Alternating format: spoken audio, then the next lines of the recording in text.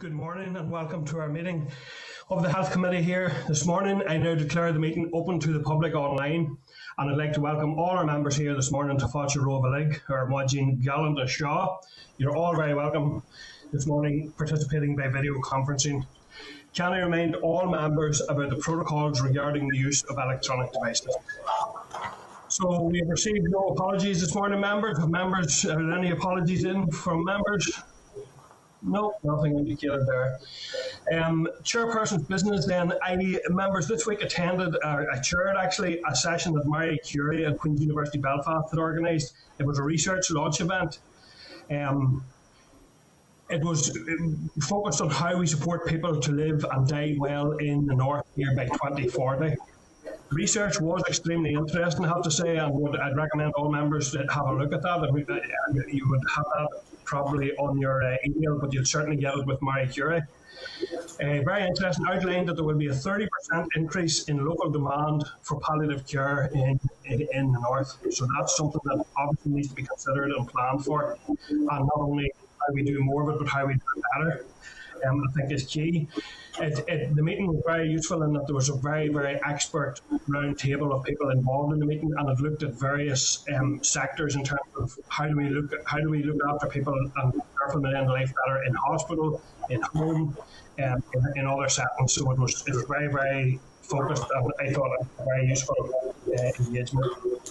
I also want to welcome the neurology statement by the Minister, reflect, I suppose, probably everyone's concerns around a further cohort in terms of that neurology issue that we're all have been so involved in and aware of for a long time now. And so I'll move on then to the draft minutes. So I refer members to item 3, which is draft minutes of our meeting of the 15th of April, which is at tab 3.1. Are members content with the minutes? Yeah, thank you, members. And there are no matters arising from those minutes today. So that will allow us to move then on to our first substantive briefing, which is from the Minister of Health, and he is accompanied today by the Chief Medical Officer. Both are here today to update the committee on the pandemic and other issues. I refer members to tab 5 of the pack, and I'd now like to welcome by video link Mr. Robin Swann.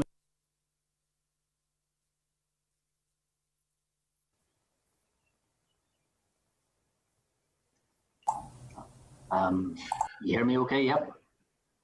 Yeah, we're hearing you there. Minister, can you hear us? I just lost you there at the last minute. That air calling. Get on to that. Okay. Look, good morning, and as ever, thanks for the opportunity to update the committee. Sorry, Robin. I just want to bring Michael in. I'll bring Michael in first. I'm sorry, you probably lost us there a wee second, but we're also joined this morning, members, by Dr. Michael McBride, who's the Chief Medical Officer. Good morning, Michael. Are you able to hear us okay? Yes, I can, loud and clear. Thank you. Good morning. So you're both very welcome, gentlemen, and I'll go back to you then, Minister, if you would pick up there in relation to your briefing for us this morning. No, look, Chair, and as ever, I'll keep my opening remarks short to allow more time for questions and engagement. I think since the last time I attended the Health Committee on the 4th of March, progress has been made in a number of areas, not least the vaccine rollout, which continues at pace, and the numbers of those infected have continued to fall, which has allowed the Executive to begin the relaxation of restrictions. And the Executive was only able to agree those relaxations of restrictions last week because of the efforts that have been made by the people of Northern Ireland to drive down the rate of infection.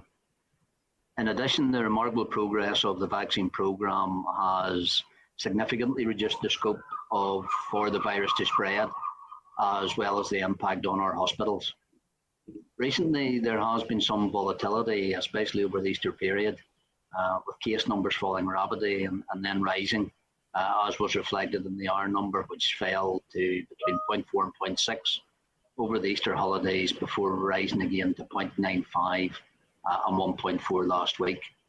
I'll be briefing the Executive shortly this morning. However, I can advise that the COVID-19 modelling group met again earlier this week and has agreed that the R number has fallen back slightly. And this is obviously welcome news. and as always, we will continue to keep it under close observation. We're still roughly at the same position as we were in September last year in respect of case numbers and hospital occupancy. But the crucial difference now is that the vaccine programme means that the proportion of the population that is susceptible to virus transmission is much smaller, with those who are infected less likely to be hospitalised. However, there is an ongoing increased risk of transmissibility due to the variants which have emerged since December, whilst the relaxation of measures will hopefully now be permanent. Although there is a high level of uncertainty regarding the short to medium trajectory of this virus, in line with SPI-M projections for England, it is expected that as more and more of society opens up, case numbers in Northern Ireland will rise, even as the vaccination programme continues to be rolled out. The extent to which hospital admissions will rise will depend on the magnitude of the increase in cases. However, we expect that any increase in hospital admissions will be proportionally less than during previous periods, as cases will affect mainly the younger age groups who are less likely to become more severely ill. However, as members will know, our vaccines and the vaccination does not provide 100% protection, and every life lost will be a tragedy. In addition, those with mild initial symptoms can still experience serious long-term effects of COVID infection. Therefore, it's critical that we use our renewed freedoms responsibly by continuing to practice social distancing and apply good hygiene. It's also essential that the younger age groups come forward and match the high rates of vaccine take-up by their parents and grandparents. My department will continue to monitor the trajectory of the virus to see if cases are rising faster than expected, with robust contact tracing in place to identify and control any outbreaks quickly. There also remain threats such as new variants which are less responsive to vaccines, as well as the potential for the effectiveness of vaccination to wane over time. Therefore, we need to remain on alert as we move forward. And finally, as you're aware, I made an oral statement to the Assembly on the 13th of April on my immediate plans for rebuilding our health and social care services, and on the publication of the Trust rebuild plans for the months of April through to June. I also provided an update on some of my longer term rebuilding initiatives, focusing on our cancer services, our waiting lists, and on the significant constraints I face in tackling these. I believe I have two officials who are coming to provide you with further detailed briefing on the rebuilding of services immediately after my presentation today. So, Chair, I don't want to steal any of their thunder. So I'm now happy to take comments and questions from members.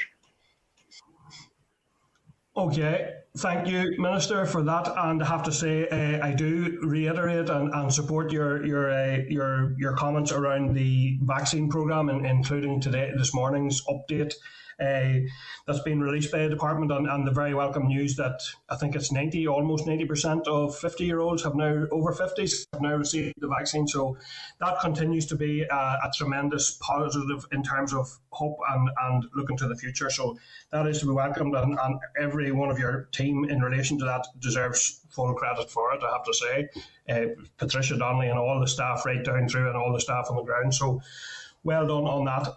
A couple of quick ones, just if we can, Minister, before I go into some of the more just sort of picking up on a couple of issues. I had asked at your previous appearance here for minutes of meetings of the critical care hub, the respiratory hub meetings, and the oxygen supply meetings. Can you update us when we could expect to get that response? I said I would consider releasing those sets of minutes, Chair. I haven't had time to read through the full sets of minutes just to see what they're contained, what they're about, but we are considering that request. I have no fixed date to get them to you at this moment. Okay. Okay, well, we'll keep an eye on that one. In terms of then, there has been, I suppose, recent distressing reports around the issue of health inequalities across a number of spectrum, and I think maybe Paula may pick up later in terms of her role as chair of the All-Party Group on Cancer. but we're seeing concerns from, or in terms of oral health inequalities, in terms of cancer, in terms of, I recently spoke with the College of Podiatrists who are expressing concerns because they haven't been seeing and picking up on things. So inequalities already was a blight before, I suppose, COVID came along at all. They've now been additionally impacted by COVID, which has an unequal impact in itself, by the reduction of services, which have exacerbated the situation, and also by the later diagnosis, which is impacting on people individually, health-wise, and will also impact significantly on the health service in terms of treatment options and length and expense of treatment, and all of that will factor in. One of the issues that arose was whereby many people now, and it varies widely across the north, are being forced into going to private assessments for autism. Now that's widely varying across health trusts, but it's also impacting, obviously, things like that impact more heavily on the less well off and people who are already disadvantaged. But can you tell us how many private referrals for autism have been received now across the 5 trusts? Chair, I don't have that sort of number in front of me. If there are those specific, I think I said in previous presentations, if you're looking like exact figures, it'd be useful if I could get a heads up, and then I could have that preparation done for you. But in regards to, I suppose, the inequalities, we did publish that in the news report that came out recently. My Transformation Advisory Board received an update yesterday from Public Health in regards to those health inequalities across Northern Ireland. It may be useful, Chair, for the committee if they received that same presentation, because I think one of the things that was very clear coming out of that is that to address health inequalities, we have to do it as an executive.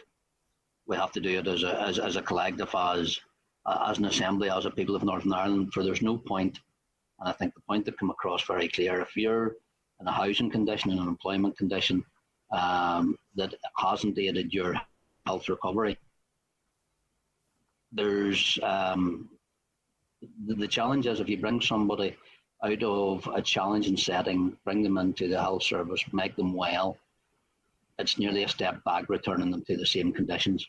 We should be returning them to a better condition. We should be giving them a better quality of life through their supports and social supports that they need. So that comes down to housing, employment opportunity, educational inequalities. It was a very good presentation, Chair, in regards to where we are in health inequalities across Northern Ireland, but the steps that need to be taken to actually tackle them.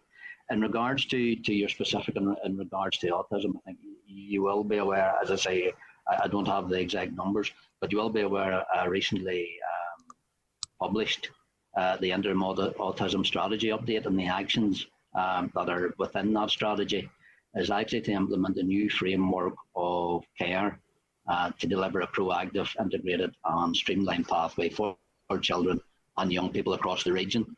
I think one of the things, Chair, that I've always said, and especially as we come out of our waves and the restrictions we've had on our health services, is to look at that regional approach, so that we break down the postcode access that we've had to health services in the past. And that's in that framework is actually will provide a range of early intervention approaches as well to support and meet the needs of families and carers. The assessment of children in schools and getting those assessments were challenging before COVID, and with the challenges to education and when schools not being open as well, those challenges have been exacerbated. But I don't have those specific numbers, Chair, but I will get them to you. Okay. And would you accept, Minister, that it is unacceptable that increasing numbers are having to go private, and that there's a two-tier system, that a two-tier system would be unfair? Colm, it's not something that I have to disagree with you. I've said it many times since coming into this post. My ideal national health service is that of Naive Evans, free at the point of use, free at the point of need. That's where I want our health service to get back to, and that's why I think that the collective work that we have been doing in the Assembly and the indicated support that I've got across the executive is what we have to do, and that's to rebuild our health service back to where it is, meeting those demands, where we aren't seeing the postcode approach that we've seen in the past and the silos that were there. And I've said this, they weren't silos that were built up intentionally. but they're silos that we can break down intentionally as well. And that's why that regional approach to the rebuild of our services is key to this. Okay, thanks, Minister. And just the last brief one before I go into my final question is, I have raised, and committee members have all raised, the need for us to get back to a more regular way of bringing forward amendments on the SL1 into the SR. We recognise the department and others, everyone has been working under tremendous pressure and in very unusual circumstances, but can you give us any indication when the department will be able to move back to a more normal procedure in terms of bringing forward changes to regulations in terms of the SL1 process then SR? Now, Chair, is that specifically in regards to COVID or in general in regards to... Especially in regard to COVID, we are seeing some of the SL1s, but COVID, obviously, regs are coming in. So can we look at more forward planning in relation to the SL1 process with COVID?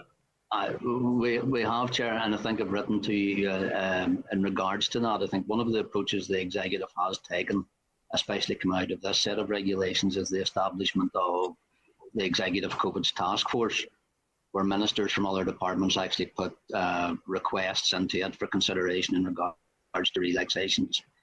They're assessed by a team of cross-departmental civil servants chaired by the temporary head of the civil service in regards as to how they fit across the executive COVID or the executive pathway out of lockdown.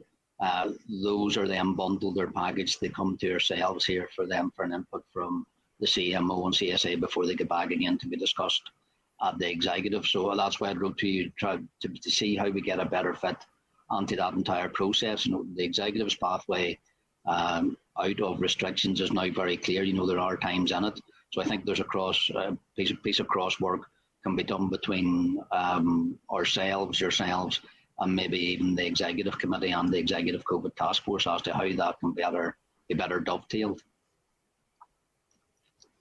Yeah, and I think again we would welcome progress, because obviously that has been quite difficult to apply that scrutiny and to add that value indeed that the committee process can add. Okay, so I will then, reflecting on your briefing this morning there, Minister, in relation to COVID, and we are seeing, I think, a very worrying situation in India at the present time. I'm struck there by you'd mentioned that there was a rapid fall and then rising here, and actually some of the material I was reading last night indicated that India had also seen a very rapid fall and then a very rapid rise. But in light of that Indian variant, which appears to be causing particular concern at the minute, do we have any cases of that here in the north at present? We don't, Chair. Okay. We've no indication. And look, when I spoke about that rapid fall and rapid rise, that was due to over the Easter break as well, where we actually saw a decrease in number of tests as well, falling into that, and then increasing again as well. So we were back just after the Easter holidays, we were back to doing over 10,000 tests per day as well. But what we were seeing, and what gives us the reassurance that we are still, I suppose, going on in the right trajectory, is that the number, or the percentage positive number of those tests being indicated is still staying pretty constant. So even though we are doing more tests, the test positivity rate is staying constant as well. So we have no indication of any of the Indian variants here in Northern Ireland at present. And I think there has been 3 indicated in the south from what I've seen through media. Okay, and in relation to the travel regulations that are in place, are you confident that those are robust enough to manage that situation, Indian and other variants indeed, that we have a system in place that will cope at this point in time and moving forward, especially given that we have the easing of restrictions coming into play now, which obviously raises its own problems? Yeah, well, Chair, in regards to the international travel piece, again, a task force led by the Executive Office has adopted the hotel quarantine. That has come into effect as the start of this week for any of the red list countries. So where in the past where we didn't have, and we still don't have, many direct or international flights, if they were to commence or if people were transiting through. We now have that facility here in Northern Ireland, so that provides that reassurance for us from that point of view as well. We do take the guidance the executive has agreed to follow the red list countries as guided by JBC through the UK, so there is that consistent approach. There's not a large deviation or a large variance between that and the one adopted by the Republic of Ireland. Chair, I will indicate we are still concerned that we're not getting the full data from passenger locator forms coming from the Republic of Ireland. Progress has been made, but there's still difficulties now in regards to data sharing processes, I think was what the Minister of Foreign Affairs referred to recently in a joint meeting with the Secretary of State. So where we are currently in regards to, and I think one of our protections, Chair, actually is the number of, or the small number of indirect or direct international flights that we're currently having to manage. So that's keeping us in a pretty secure place in regards to that. Okay, and that obviously is significant concern that's still an issue in terms of the data protection. What process is in place to deal with that, or how? I mean, it's unavoidable. This will cause problems. Like we need to crack this nut. Would you? I'm sure you do agree with me. I agree. I agree wholeheartedly with you, Chair. As does the First Minister, as does the Deputy First Minister. This has been raised at Quad meetings between ourselves, UK government, Irish government. It's been raised by the First and Deputy First Minister at UK Prime Minister and First Minister level meetings as well. So it is an issue that we are moving, as I say, in the right direction. The Irish authorities now send out a text message alerting anybody who's travelling to Northern Ireland to complete a UK passenger locator form. But it would give us more of a reassurance and more of a robust approach if we knew and had further details and data on who actually was coming into Northern Ireland as well. Okay. Well, that's obviously, and again, there's more than simply data sharing that needs to be, I suppose, improved upon in terms of coordination. But there's an onus, I think, on everybody to do everything they can to address that, because obviously the virus is no respecter of political differences. It just wants to transmit, and if we continue to allow it, that's what will happen. Okay, are you? And again, this is in the context of we're opening up the restrictions. We're going into a period in some ways which may be quite similar to the summer last year, where we have transmission quite well down, but also then we're trying to see that return to some sort of normality and allowing the restrictions to ease. Are you confident that the contact tracing, the finding, test, trace, isolate is in place now and robust enough to pick up COVID transmission generally, but particularly variants of concern, that we can really press down on those? Look, I am, Chair, and I think the progress that has been made on our TTP systems, even since the summer of last year, has been significant. More online, more electronic as well. And yourself, you've been up and had a presentation from them in regards to that. If you just want to know for the last data I have, 95% of contacts or positive cases were traced and contacted. Of their contacts, we were able to get in touch with 99% as well of those as well. But that system itself has become slicker, more efficient, Chair. And I think the decision that we took of keeping it in house, keeping it within the PHA rather than subcontracting it to a private company was the right thing to do, because it allows us to give that further health and update advice as well to anybody that we need to contact. Well, those figures, Minister, are based on the electronic and the face-to-face, or the human-to-human contact. So it includes an element of electronic contact, does it? It does, yes. It includes any positive case that comes into the system as well. And just, I suppose, my concern is that, and I do welcome actually the announcement that there's going to be more testing of close contacts, what's known as forward contacts. Are there any plans, given the success of the backward tracing, that we see where the transmission came from? Are there any plans to expand the testing out to backward tracing back contacts? Well, any contact can now come forward for any contact that's indicated can come forward for testing, Chair. So there's no restriction on that. If you're identified as a contact at all, you can come forward for testing as well. We have the capability, and we have the volume as well. Because as I said, a couple of days last week we're up to 10,000 tests a day again. And the system didn't. But I suppose my question is more related to: are the contact tracers, when they contact people, saying to them now, so what have your contacts been? What were they before you spotted symptoms? Can we start to go back?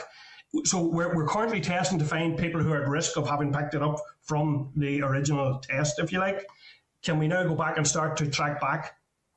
We have been doing the backward tracking since October of last year, Chair. We've been back 5 and 7 days in some cases as well. That was something that was introduced towards the end of last year that we announced, and I think we discussed, but I can get you the specifics in regards to that, Chair, but it's something that we have been doing within TTP. Yeah, do please get me the details on that, Minister, and that will be useful. Okay, I'm going to go then to members. So at this point in time, I'm going first of all to our Deputy Chair, Pam Cameron. I then have in the following order Carol Nichillen, Cara Hunter, Jerry Carroll, Jonathan Buckley, Paula Bradshaw and Alan Chambers. So Pam, go ahead there, please. Thank you, Chair, and thank you, Minister and Dr McBride, for your attendance today. I do appreciate you're very busy, so it's good to have you here again, and appreciate the work you've done in particular over the past year. It's been very difficult. The vaccination programme obviously has been a fantastic success, so I think that's to be very much welcomed and encourage others to take up their vaccine as they're entitled to do so. At the same time, obviously, we are, and you've mentioned the threat of new variants. So there is that need to take that collaborative and joint approach in terms of early detection and the appropriate response. I am concerned, Minister, I have to say, over the issue of the impasse over the passenger locator forms, that it hasn't been resolved after all this time. I think it's quite shameful, actually, that it hasn't been resolved in terms of pandemic. I think there's no more important time to have that proper information sharing happening in terms of looking out for these new variants coming in. So I do have a series of questions, and I suppose maybe the first one might be better for Dr McBride, and because it's around if Dr McBride, if you could give us maybe some words of advice in terms of vaccination for pregnant women in relation to the JCVI advice.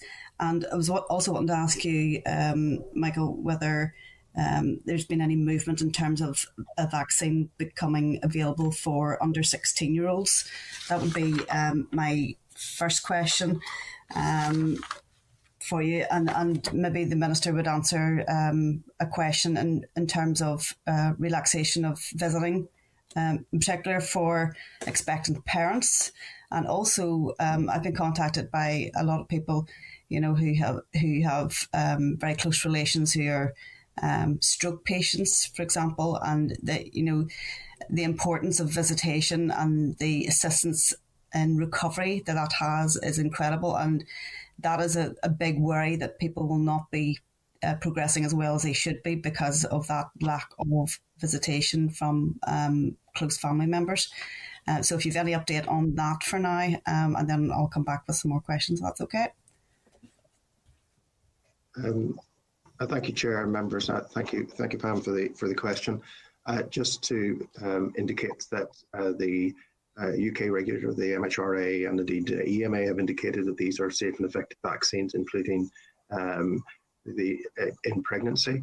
Obviously, in pregnancy, we always take a precautionary approach, and it wasn't at any time that there's a concern around the safety in pregnancy, but rather an absence of evidence in relation to pregnancy. And the regulators are now confident that these vaccines can be used safely in pregnancy. But as ever, it's important that women who are pregnant have, if they have any concerns, have a conversation with their general practitioner and weigh up in their own mind the risk benefit for themselves in their particular circumstances. That's the recommendation of the JCVI, which we adhere to here in Northern Ireland, and also there have been statements to that effect by the Royal College of Obstetrics and Gynecology. Turning to your second question then, in terms of under 16s, there are trials underway because obviously a very important issue.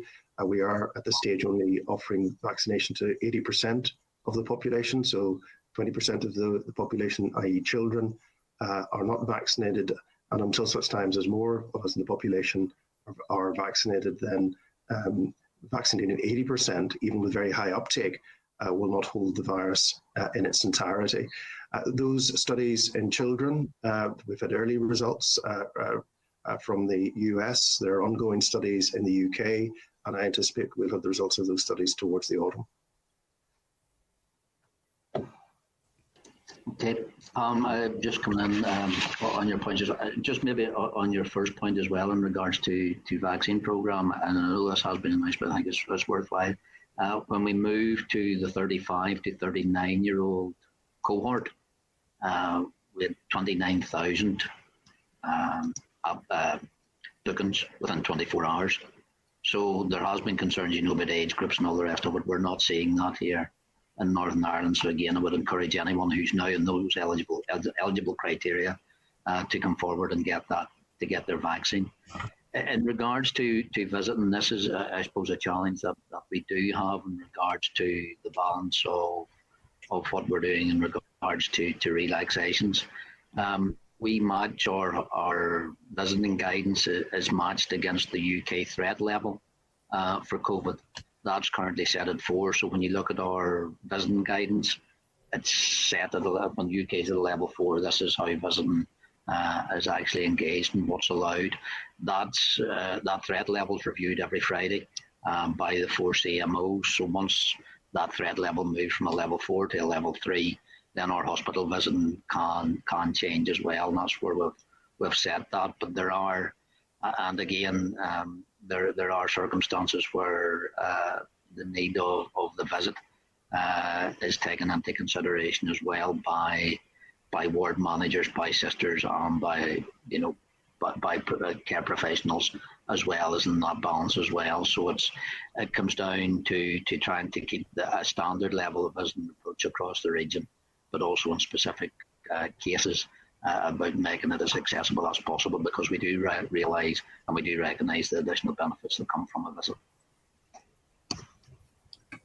Thanks for that, Minister. And kind of going back to the vaccination issue, can you talk to us about, it's fantastic, the uptake of the vaccine, and hopefully that doesn't drop off and people do keep coming forward.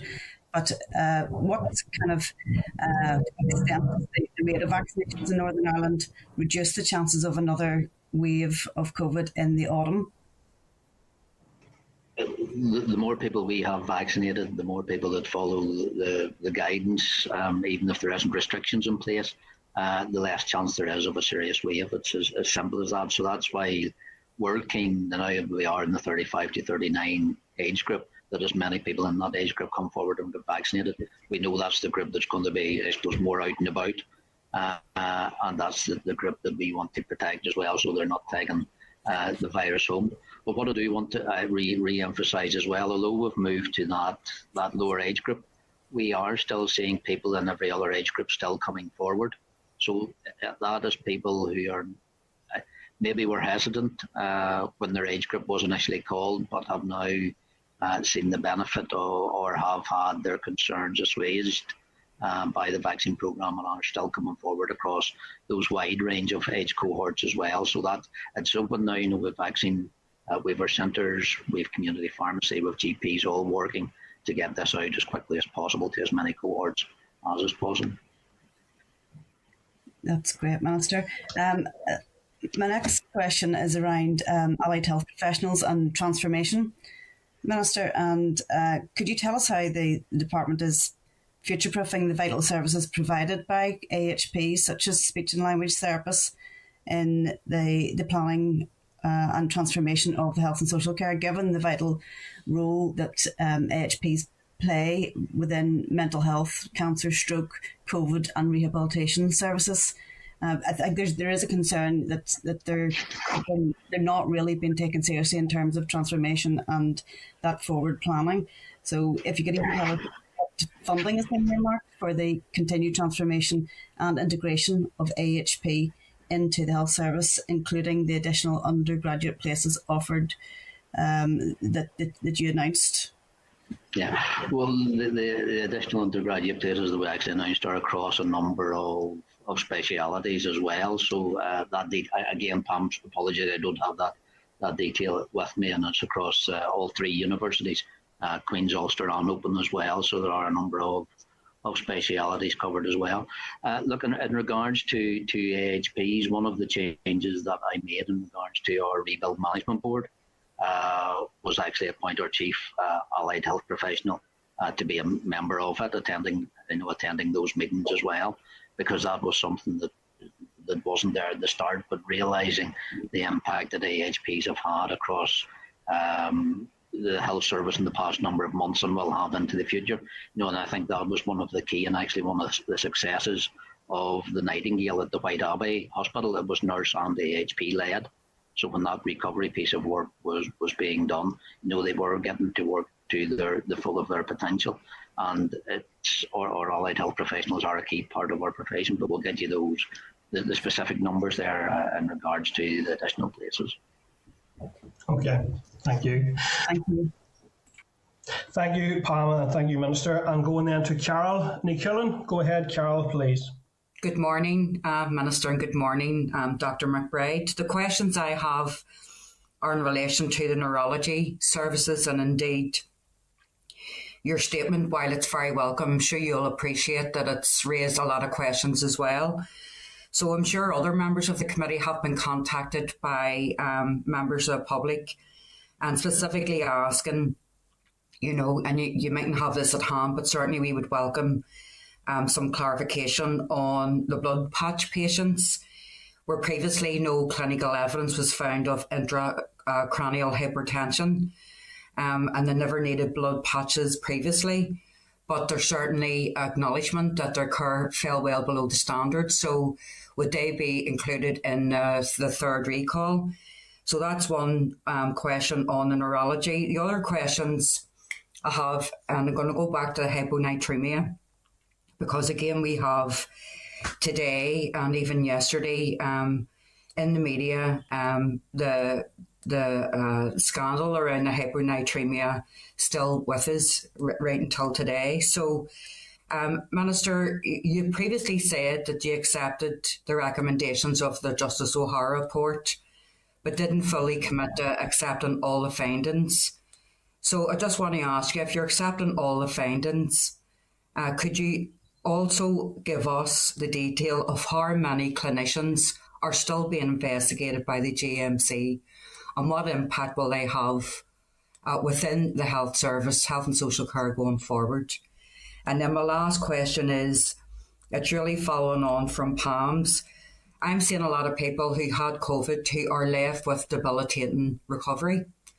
So in relation to respiratory, physio and indeed mental health support, what is the department doing in terms of their support? Because I'm working with one constituent, a 42-year-old woman who is now on oxygen and never had any previous respiratory illnesses, and it is concerning we hear more of these people coming forward. So it's up to you, whatever way you want to answer or respond to those questions. Thank you. Thanks, Carl. Look, in regards to the recall statement yesterday, those aren't easy made, and you know that. And I think your comment, and I welcome your comment as well, in regards that we're writing what is done wrong in the past. That's what I want to do as Health Minister. In regards to those blood patch patients, there was a specific section in the statement to it. I don't have it to hand, but I'll get you an update as to where they fit in. There was a support number given out in regards to the Belfast Trust, where they were actually providing more information as well, which will also get share with with the committee as well, because I think it's useful. The statement yesterday was the right thing to do in regards to bringing forward not just the detail of a third recall, but also the update of the work of the second recall as well, because it's about trying to, and as I said to you yesterday in the answer, it's about trying to re-engage people's trust with our health service and the people that work in it. And again, and that follows on, I think, from your second question as well. I don't have the number who are being investigated by the GMC to hand, but what I will say, the work that we are doing in regards to the consultation that's currently out in the duty of candour is a significant piece of work that should not be underestimated, and that come out of the Hygiene Training and Judge Yara's recommendations. It's out for a 16-week consultation because it is such a significant piece of work, but it's all about engendering that trust again within our health professionals. All our health professionals want to be in that sphere where they are trusted by the people who come forward and need their services as well. And that's what I want to do in the time that I have left in this office. Do you want to come back on those? I do, Minister, and I appreciate, and I said to you when you made your statement on Tuesday, that a lot of stuff didn't happen on your watch, and you said you didn't care, you want to sort it out, and I'm accepting you want to do that. But see, particularly in relation to the neurology, the allegations that were made were about cover-up, okay? And while the consultation is out on a duty of candour, and the fact that you have Professor Ian Young, his appearance yesterday, his judicial process yesterday, and you have again a Dr. John Hanrahan facing a fitness hearing test. I do think, and I mean, like even if anybody's listened to this, particularly Claire Roberts' family, I think we need to hear that in relation, same as your neurology, we need to, in some way, try to right the wrongs that were done in the past. So I think that's what we need to hear, because like you, I want people to trust the trusts. I want people to go forward. I want them to do it with confidence. And at the minute, particularly because there's still ongoing cases in relation to hyponatremia, the trust in that process has been rocked. So that's why look, and in regards, to those, in regards to heavy nutrition of the 96 recommendations, have all been accepted. And I think, Chair, if I'm right, I think the Permanent Secretary is coming to do a presentation to the committee, or has been asked to as well, in those specifics as well. Carl, so what is it about how we engender that? In regards to Professor Ian Young, his advice and support to me as Chief Scientific Advisor over this pandemic has been invaluable, and I really appreciate what he's given and what he still can give as well. And his position remains unchanged as far as I'm concerned at this moment in time in regards to that, because of the advice and the professional ability that he has brought. In regards to your other point, and it has been described, and again, I know it's something you have raised, and it's something that Paula has raised as well, and that's in regards to long COVID. Now, I've specifically asked the Health and Social Care Board to come forward with recommendations as to what that support looks like. What we are doing is taking that, and again, it's going to, there's allied health professional input into it as well. Because it isn't just about the physical side, there's also about the mental health challenges as well. So what we've done and what we're doing is looking at what's been done elsewhere. England have set up specific clinics. Scotland and Wales haven't, because they're taking a different approach yet again. So we are in the Health and Social Care Board has come forward with recommendations as to what that actually looks like and where it's best placed. Is it best placed within a trust setting? Is it best placed within a primary care setting? And where people can actually access it easier as well. So that work is well advanced, but we want to make sure that as a package, when it's delivered, it's the right package and it's not piecemeal, or we don't have to start adding to it. Michael, do you maybe want to touch on the long COVID? Very briefly, please, because I want to I need to move on soon to other members. Go ahead, Michael. Chair, can I just come in before Michael moves on? Sorry, and it's just to say this. Robin, and I just want to say it too because I don't want you saying it on Twitter or in the media. So what I heard you say was you accepted O'Hara's recommendations, but you don't accept the findings. Carl, I accept the full report. The department has accepted the full report. We've never broken it down into anything else. Okay. I'll go then to Cara Hunter. Cara, go ahead, please.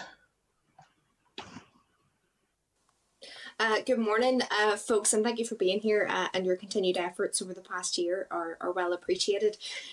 My question refers to, as we approach the 35 to 39 age group, and as the vaccine rolls out, my question refers to uptake. Have we seen a change? Has it dropped, or is it fairly consistent? And do you foresee any issues with uptake as we get to the younger age groups? Cara, we haven't seen the concern yet. In regards to that, and I think the chair indicated earlier on, our levels of over 50s sitting at 90%. We don't have specific numbers yet on the cohorts. We went live with our 35 to 39 age group at 2 o'clock in the afternoon. By close of play that evening, we had 791 people in that cohort vaccinated. 24 hours later, there was nearly 3,000 vaccinated. So we're not seeing any hesitancy at the early stages. Maybe as we get further in and further down, we may see that. But I think it's reassuring that people see the value that the vaccination programme is actually bringing, and the guidance that we've received and the statements that have come out from MHRA, European Medical Association, World Health Organization, in regards to how the benefits of this vaccine outweigh the risks. Thank you, Minister. My next question refers to, so vaccine hesitancy is an issue for all of us. And when engaging with constituents who are hesitant to get the vaccine, they had referred to concerns or that they don't feel there's enough information on long-term effects of the vaccine, or if there are any. What can we tell them today to put them at ease and to ensure that vaccine uptake continues? Michael, do you want to pick up on that? Yes, happy to do so. Thank you, Cara. Thank you for the question.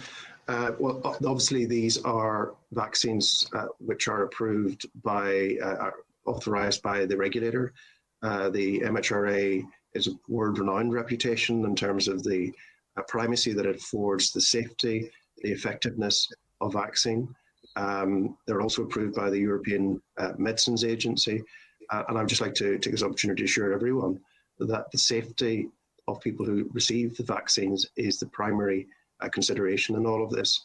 These are safe and effective vaccines. Clearly, there is an ongoing programme of review. We have the yellow card scheme, where all doctors right across the United Kingdom report any potential side effects associated with the vaccine or adverse consequences associated with the vaccine, and that's an ongoing process. So it doesn't stop with the authorisation. We will continue to look for short-term, medium-term, and any potential for longer-term adverse consequences associated with the vaccine. But there is no evidence at this time of any long-term problems with vaccine. So, when your turn comes, get the jab, and that's the best way to protect yourself, your family, and those people around you who are vulnerable. And I think for young people, that's the important message. COVID may provide less of a risk to them, but it still is a risk to those people who are closer to them, who are older, because remember, the vaccine may not work for everyone and may not work for older people as well as it does in younger people. Thank you. I have another question just around, I had spoken recently with an individual who had their first vaccine here in Northern Ireland, and due to work and study commitments, they've had to return to England. Can I just ask for some clarity around, is there a mechanism to book your second vaccine elsewhere? Or how does that work? Michael, let you pick that specific again. Yes, we've provided a range of flexible approaches for that sort of scenario where, for instance, individuals who reside in England who've got, during the lockdown, were residing in Northern Ireland, and we're obviously not able to access their GP in the UK. So we have a range of circumstances in terms of students, for instance, where indeed we have facilitated that. So again, we look at every case on a case-by-case basis, and certainly if there is a genuine issue such as that you've described, then we will take a flexible approach, and that's the right and proper thing to do. Cara, if you want to send the details onto the private office or through the committee clerk, we can pick up on that issue. Thank you, Minister. And then lastly, Minister, this would most likely be for yourself. Just an update on COVID passports, where we are and what kind of conversations and considerations have been taking place. There has been conversations being had at a UK government level as to how they can be introduced, what they will look like and what they will gain access to. Look, I've said here before, I've said again, it's not something that lies easily to me from a personal or political point of view, that you would need a certificate or a passport to get into a pub or a restaurant or even enter a place of worship. It just doesn't sit comfortably. But could it be a certificate that allows or enables international travel or allows attendance at a large-scale public event where there's no social distancing? Those conversations are being had, and I think something that could be explored as a usefulness while we come out of our restrictions as well, as to enable them to facilitate more, but certainly something that should not become the norm. In regards to certain criteria, look, we already have, in certain cases for some countries of Africa, require vaccine certification against yellow fever and things like that, but it's not something that's been generally talked about at this minute in time. But if it's something that can facilitate international travel or large-scale events, I think it's something that could be voluntary, looked at and taken up. Okay, thank you, Minister, and thank you, Dr. McBride.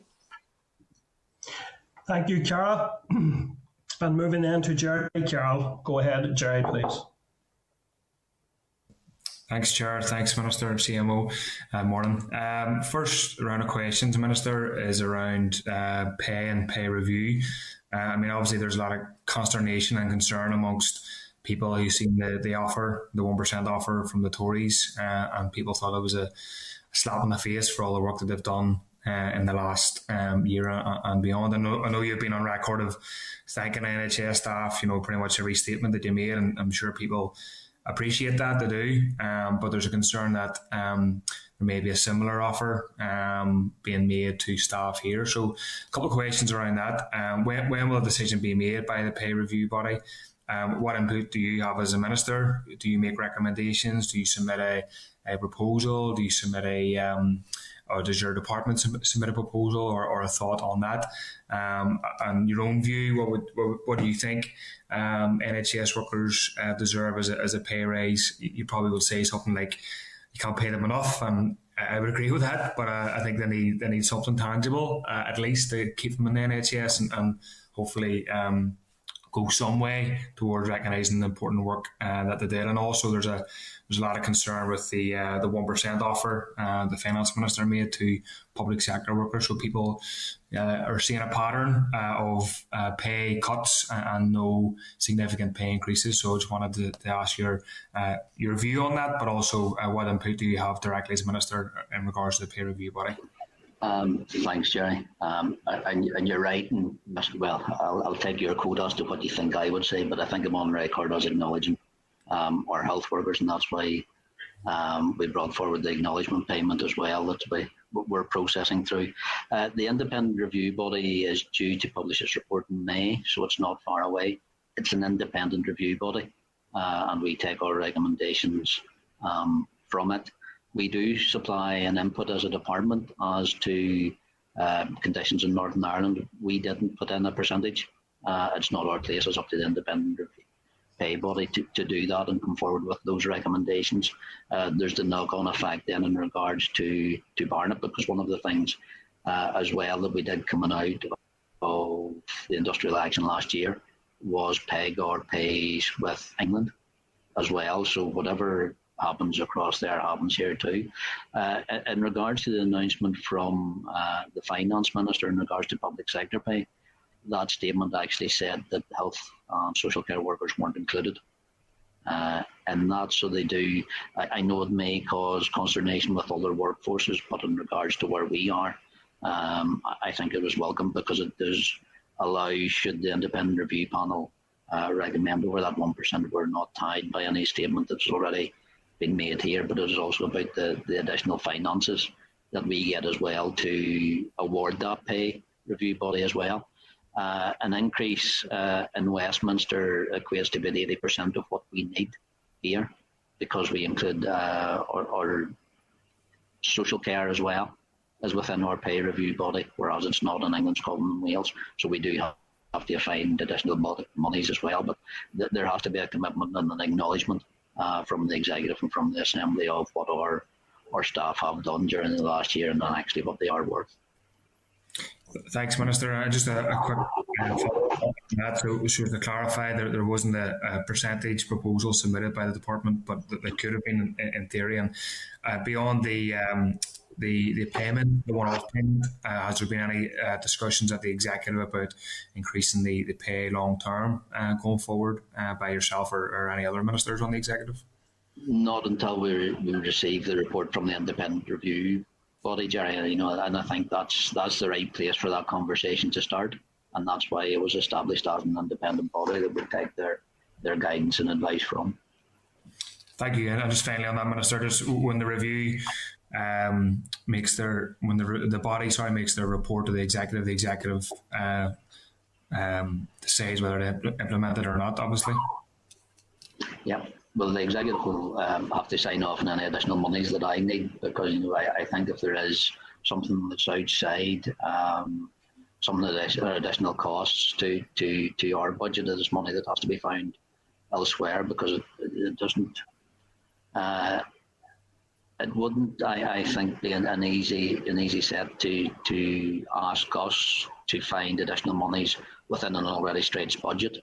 I think there will be a need across the executive and even from Barna consequential out of Westminster that anything that additional has to be recognised, because it is from that independent body review as well. And I'm sure you will notice that's why some of our union colleagues are already lobbying MPs at Westminster to make sure that any increase that is given is also funded here as well for us. Thanks, Minister. And I just want to put on the record, I know, speaking to health workers, that if there's an offer of 1% or even 2%, it'll cause a lot of anger amongst workers who have been through the mill and sacrificed a hell of a lot in the last year. And I'm sure you probably agree with that. Just want to move on there. I've got a few minutes left there. Minister, I've been contacted by some neurology patients, and there's obviously, they're quite concerned about the latest information and the regular featuring of this in the news. But some have suggested to me that there could be an issue around legal cases potentially being lost. I'm assuming it's by the legal team possibly in the department, but I'll seek a bit of clarification on that. And there appears to be a delay from the legal team in the department to respond to patients. There's letters of protocol submitted, and people are waiting on a response back, assuming again from the department on that. So could you sort of shed some light on that? Do you have any understanding of this? And I can forward the detail in writing after the committee if necessary, but it's something that has been raised with me just late yesterday evening, and it does seem to be quite concerning, because these are people obviously who have been through the mill already. You've said obviously you don't want to have any undue delay for them to get answers, and I think people take your word for that. But to me, this suggests there could be concerns around delaying legal cases and legal responses. So appreciate that you may not have heard that information, but do you have any sense of anything that's going on in that? Jerry, it's not something that has been raised with me or something I recognise. So that if you can get those details to me, certainly someone will give you an answer to. Okay, thanks. Thanks, Jerry. And so I'm going now then to Jonathan Buckley, then Paula, then Alan, then Orlia. So Jonathan, go ahead, please. Thank you, Chair, and thank you, Minister, and thanks, Chief Medical Officer, and good morning to you all. Minister, the vaccination programme and the success of it here has quite rightly focused minds on the supply of medicines. Last week's Health Committee, the Department recognised that 98% of medicine supply and medical goods and devices travel to Northern Ireland through GB mainland. There's been much talk in the media about the damage that the protocol does to GB-NI access. Is the Minister concerned regarding the effects of the protocol on the supply of medicines into Northern Ireland once this derogation period ends, and what action is he personally taking to address this issue? Thanks, Johnny. Yes, it is something that concerns me in regard, and that's why we have been engaged quite significantly in regards to this. The derogation period for medicines was one of the longest that was actually agreed at the start, which gave us to the end of this year actually to get things sorted out and in a better place. Everyone thought that work was progressing well until the EU triggered Article 16 over vaccines. That unnerved people, that unsettled people, and that has, I suppose, increased the level of concern that we're seeing, especially from the smaller, the more intricate suppliers of medicines and medical devices. In regards to what we're doing, we have been intensively engaged since the protocol was first announced, and the impact it would have on the pharmaceutical industry and our medicines and medical devices. We are working collaboratively across industry with the MHRA, the Medicines Healthcare Products Regulatory Agency, and the Department of Social Care in England. This piece of work has actually been headed up by Minister Agar in Westminster, who I meet on a regular basis to discuss these issues as to how we can actually take them forward and what the solutions are. A lot of these solutions lie with discussions between UK government and the EU, and that's where the challenge will be. We'll input into them and continue to work in regards to the effect of further derogations as we need, because it would be unacceptable that our medicines or medical devices are impacted on the supply of them. We are a small part of the overall UK market in regards to many of these big pharma companies, and I see no reason why we should be treated differently.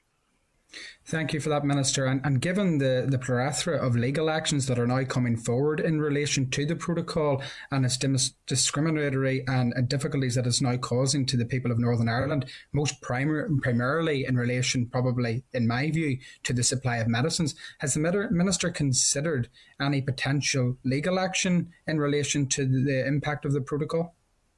I would say not in regards to where we stand, Johnny. As I say, that interaction is between UK government and the EU. So I know the legal approaches that have been taken at the minute are on the larger scope of the protocol and the basis around that. So it's not something that we've specifically looked at as a department. We engage regularly, as I said, with MHRA, DHSC, and also the NIO on these issues as well. Okay, Minister, maybe you could just confirm for me, there's obviously been a lot of conversation at this committee in relation to this particular item, but with 98% of the medicines and medical devices market for Northern Ireland being GB, and given that we are such a small region, could the Minister confirm that if Northern Ireland left the European Union on the same terms as the rest of GB, that they would not be facing the issues that have presented themselves by means of the protocol in relation to medicines and medical devices to Northern Ireland? And John, that is a political question, and from my point of view, as an Ulster Unionist Health Minister, I would agree, yes. Okay. Thank you. Thanks, Chair. Okay, thank you. Moving on to Paula Bradshaw. Go ahead, Paula. Thank you, Chair. Good morning, Minister and Chief Medical Officer. An easy one to start. Minister, could you give us an update on the £500 payment for the carers, please? Thanks, Paula. In regards to the specific payment for the carers, there is now, and I've asked for a cross-departmental group at the executive level to see how this can be progressed, because I think, as we've said at the start and indicated at the start, carers don't simply fall under health, they fall under education, they fall under other committees as well, or other departments as well. So that piece of work is ongoing. It's not as far advanced as I would like it to be. But what I have done in the meantime and in the interim is awarded $4 million to a number of carers organisations so they can provide additional support for carers in the meantime while we progress that. Minister, I appreciate that. I think a lot of carers actually felt quite affronted that money was released to the groups instead of the individuals. I have a carer, for example, who is having to hand wash her son's sheets in the sink because their washing machine's broken down. So this is vital money to a lot of carers who have been battling through COVID. So I appreciate it's cross-departmental, but please be aware that some of the carers were actually quite annoyed that the groups got it, but the individuals didn't.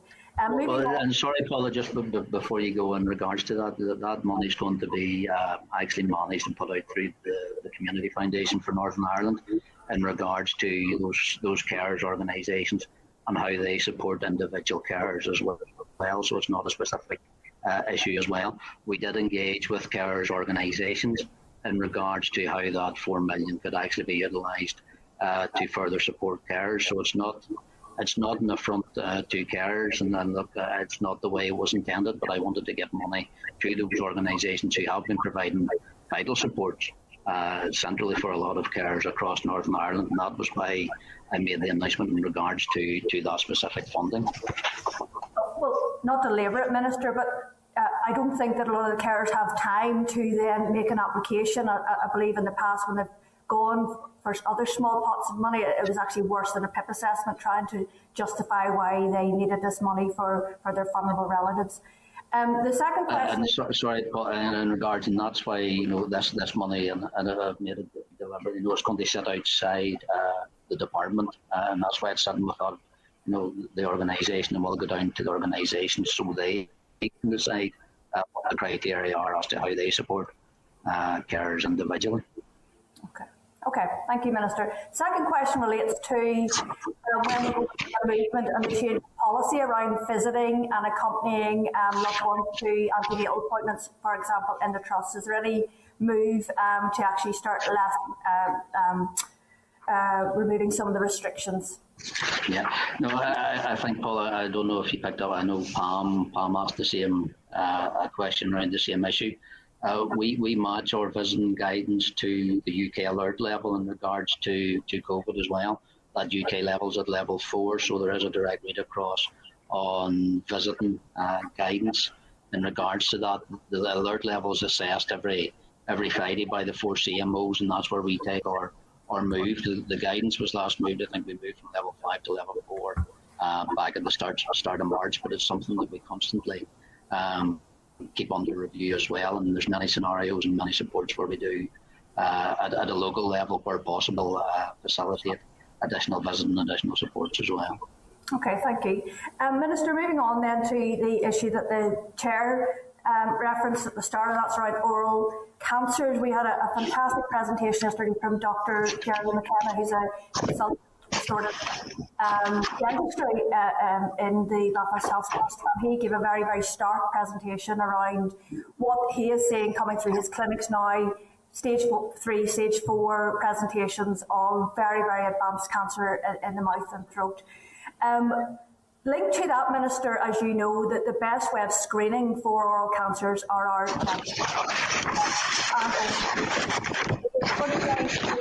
policy around the restriction of practice of our GPs. Obviously, there was the issue of the aerosol generating procedures, but also a wider issue, Minister, and that's in relation to people getting in front of their GPs. I think Dr. Alan Stout tweeted this last week or so that about 30% of appointments are now face-to-face. When are we going to get to the point where we can see a larger number of our GPs actually bringing people in so they can actually look inside their mouths? I know dentists are better placed, but etc. When are we going to see our GPs fully open? And dentists, thank you. Yeah, no, Paula, as soon as possible. Sorry, Minister, just before you start that, now there is some background noise. Could I just check that all members who are not speaking are on mute? There was like a rustling noise that obscured a small part of Paula's. So I'm just asking members and everyone else to mute, make sure you're on mute while not speaking. Thank you. Go ahead, Minister. Okay, thanks, Chair. No, Paula, look, back to that normal procedure as soon as possible and as soon as it's safe to do so. I think in regards to dentistry, again, we put more, and specifically the challenges that's come around or through the aerosol generating procedures. We gave additional supports to dentistry earlier this year in regards to actually improving ventilation as well. I think Michael Donaldson attended your meeting as well, our acting Chief Dental Officer. It was great to have him there, Minister, yeah. Yes. So Michael continues to do that work along with with colleagues across the industry as well. What we will be doing shortly as well was actually in regards to Public Health England has produced, I think it's the 4th edition of their it's an oral health improvement document that they talk about, delivering better oral health. We've actually signed up, we'll be a co-logo, co-sponsor of that as well, so that it will be available to Northern Ireland dentists as well, which will allow them to do that piece of work as well. So it takes that step forward as to different evidence-based interventions and advice that can actually improve patients' oral health as well. But your point is that people need to be in front of their dentist to be seen, and that's what we're trying to get back to as well, as quickly as possible. And you've had the presentations from the GPs as well. The GPs want people in front of them as well, because I think there's a point I made in the past when many people go in to see a GP. It's not what they go in to see them about, it's what they say on the way out the door that often triggers that, do you want to sit down and talk about that? And that's where we have to get back to as safely as possible and look at our rebuilding plans as we normalise more of society. It's how quickly we can get back to that, but support our GPs and our dentists in doing it safely as well. Thank you, Minister. 2 years ago, the Department of Health PV vaccination for adolescent boys.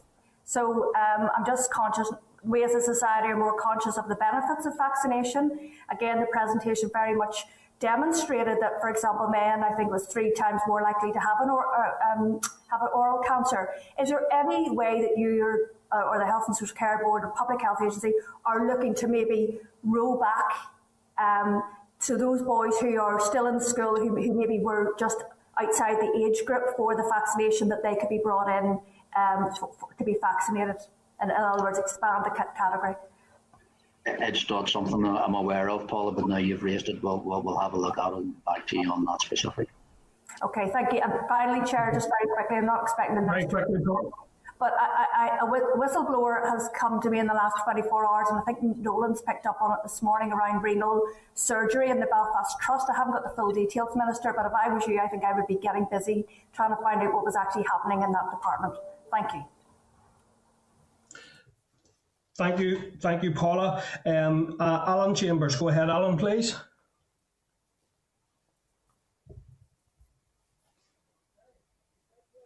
We're not hearing you, Alan. Can you check your mute? We're still not picking you up, Alan. We're unable to hear you, Alan.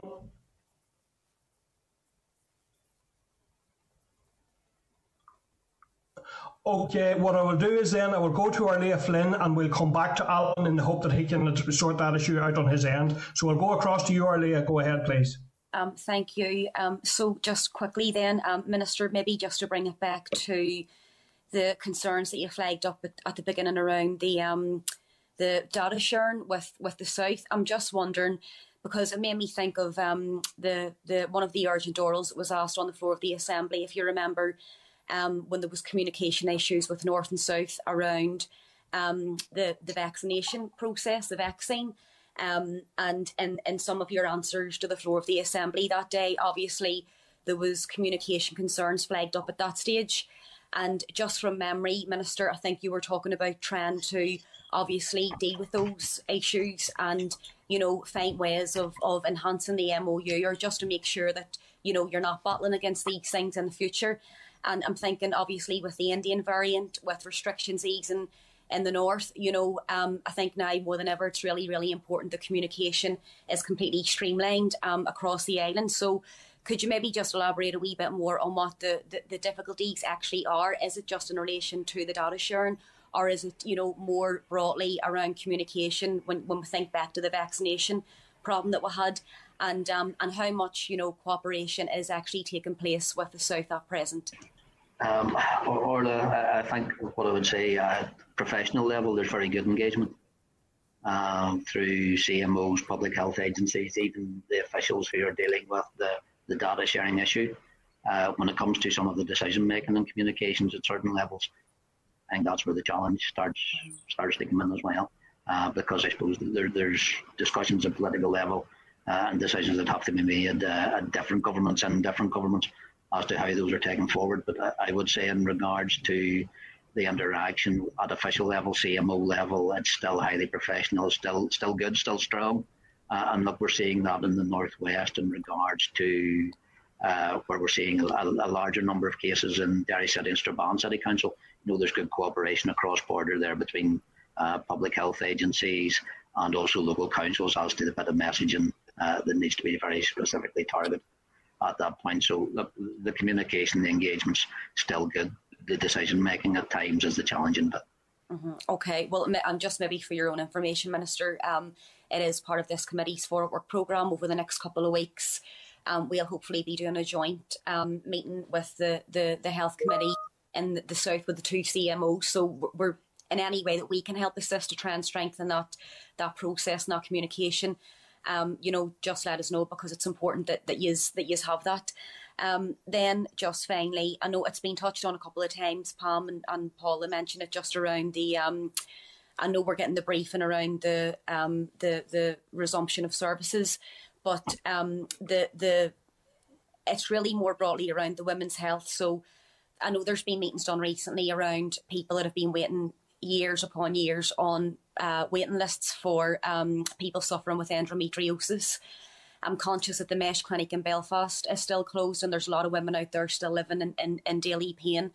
And then I'm also thinking about the maternity services and all the pressures that's on women and men and families that's going in to have babies. And you mentioned there around the visiting guidance that's obviously you match that to the UK threat level, and those meetings take place every Friday. Minister, do we have any capacity to assess our own alert level? I know at this stage maybe it's not worthwhile even looking into, but can that be done? Because I'm just conscious of people living here locally who want access to those visits.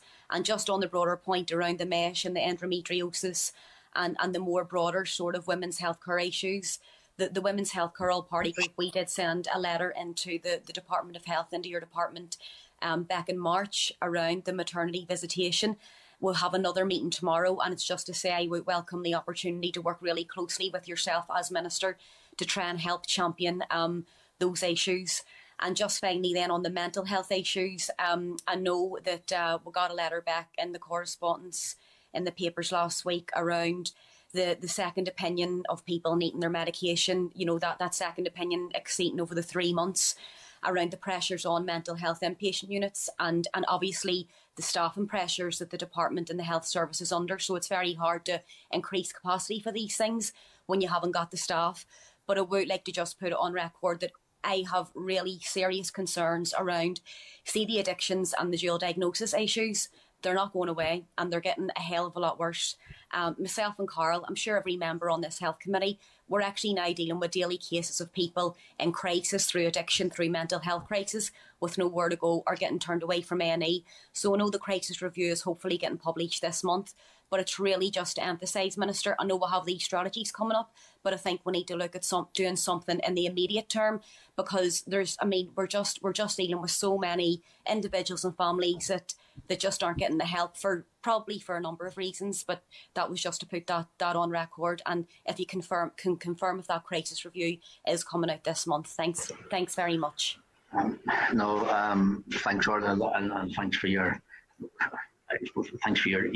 detailed and dedicated work in these areas. The crisis review, I don't have a specific date here. I know we are committed to issue it soon. In regards to the dual diagnosis support, it's something you've raised many times, and it's something that we are looking at in regards to how we make sure people are seen at the right time in the right place, rather than creating additional services. It is something that's in the mental health strategy, the consultation that's currently out at this moment in time, and I know you'll feed that into that as well. In regards to the letter that came in March, I'm not aware of a formal response yet. I'll follow it up as well. Can I say maybe just in regards to that group that's meeting, if it's useful, maybe they have some input from the department as well. I'm sure our department officials or our senior officers are more willing to engage.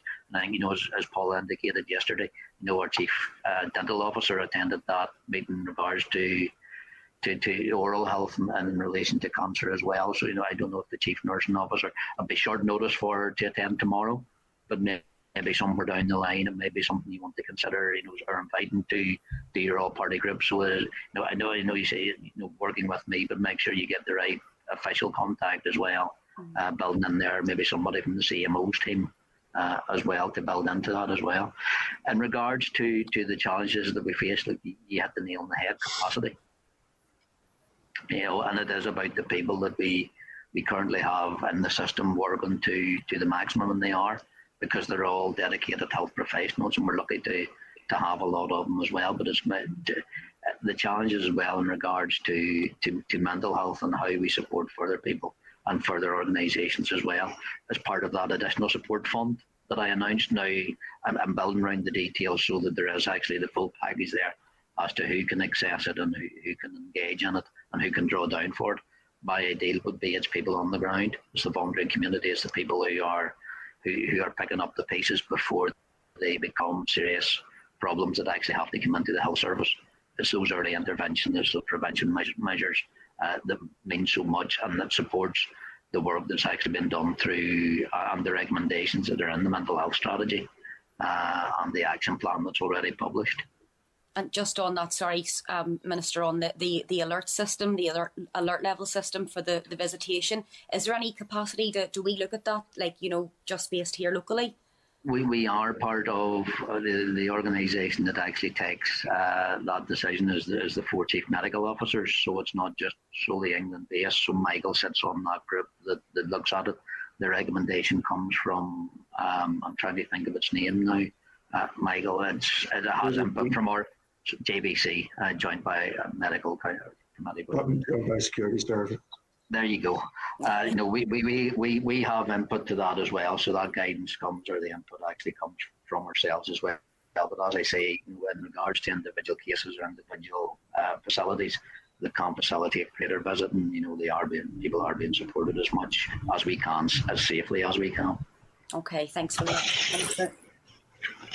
Thank you, Swann. Hopefully, we're hearing a lot of noise on background noise of a kind of like a rustling, but I'm not sure if that's impacting on Alan. But I'm going to go back and try to pick Alan up again. Alan, can you hear us there at present? I can hear you. Can you hear me, Chair? We're hearing you. We're hearing you now, Alan. Thank you. Yeah, go ahead. Thank you, Chair. Chairman, just earlier in the meeting, we talked about the passenger location data forms, and that's disappointing that hasn't been resolved yet.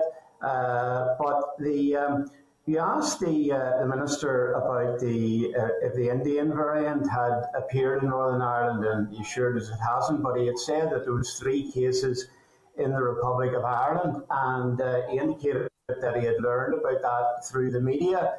I'd be quite disappointed if our Health Minister has to learn such important and impactful information through the media. So the other thing then is in relation to the vaccine programme, and I wish to ask the Minister for an update of how the vaccinating is going through our community pharmacists. I know that on the ground, the feedback I'm getting is that it's going extremely well, and that the pharmacists have definitely stepped up to the challenge. And my last question is around there does seem to be a little bit of resistance among the younger groups, and the 20-year-olds. There seems to be like a Marmite effect in relation to getting the vaccine. And I'm just wondering, does the vaccine team have campaign plans to counter any resistance among our younger population towards getting the vaccine? Thank you. Thanks, Al. Look, the community pharmacy side of our vaccine programme is key, because it's one of the things we wanted to do is bring the vaccine as close to people as possible. So we've over 300 community pharmacists actually delivering vaccines as well. I got mine in a community pharmacy, and I think close of play yesterday we were just shy of community pharmacy having delivered just shy of 21,000 vaccines. So a key part of that overall programme as well. So in regards to the hesitancy, and again, as we move through the age cohorts, we are still seeing early uptake. I think in the first 24 hours with 29,000 people in that age group, 35 to 39, come on and book a slot. What it is you get through and you get lower down into the lower cohorts as well. So the message, and there will be a public information campaign coming out from, I think, UK government central, but also us locally, in regards to the benefit. And the benefit of a younger person getting the vaccine is to keep their loved ones safe. It may not be to protect them, but it's for their parents, their grandparents as well, who have already come forward and taken the vaccine. Thank you. Yeah, another background noise coming in there. If everyone can just go on to mute again, anyone who's not speaking.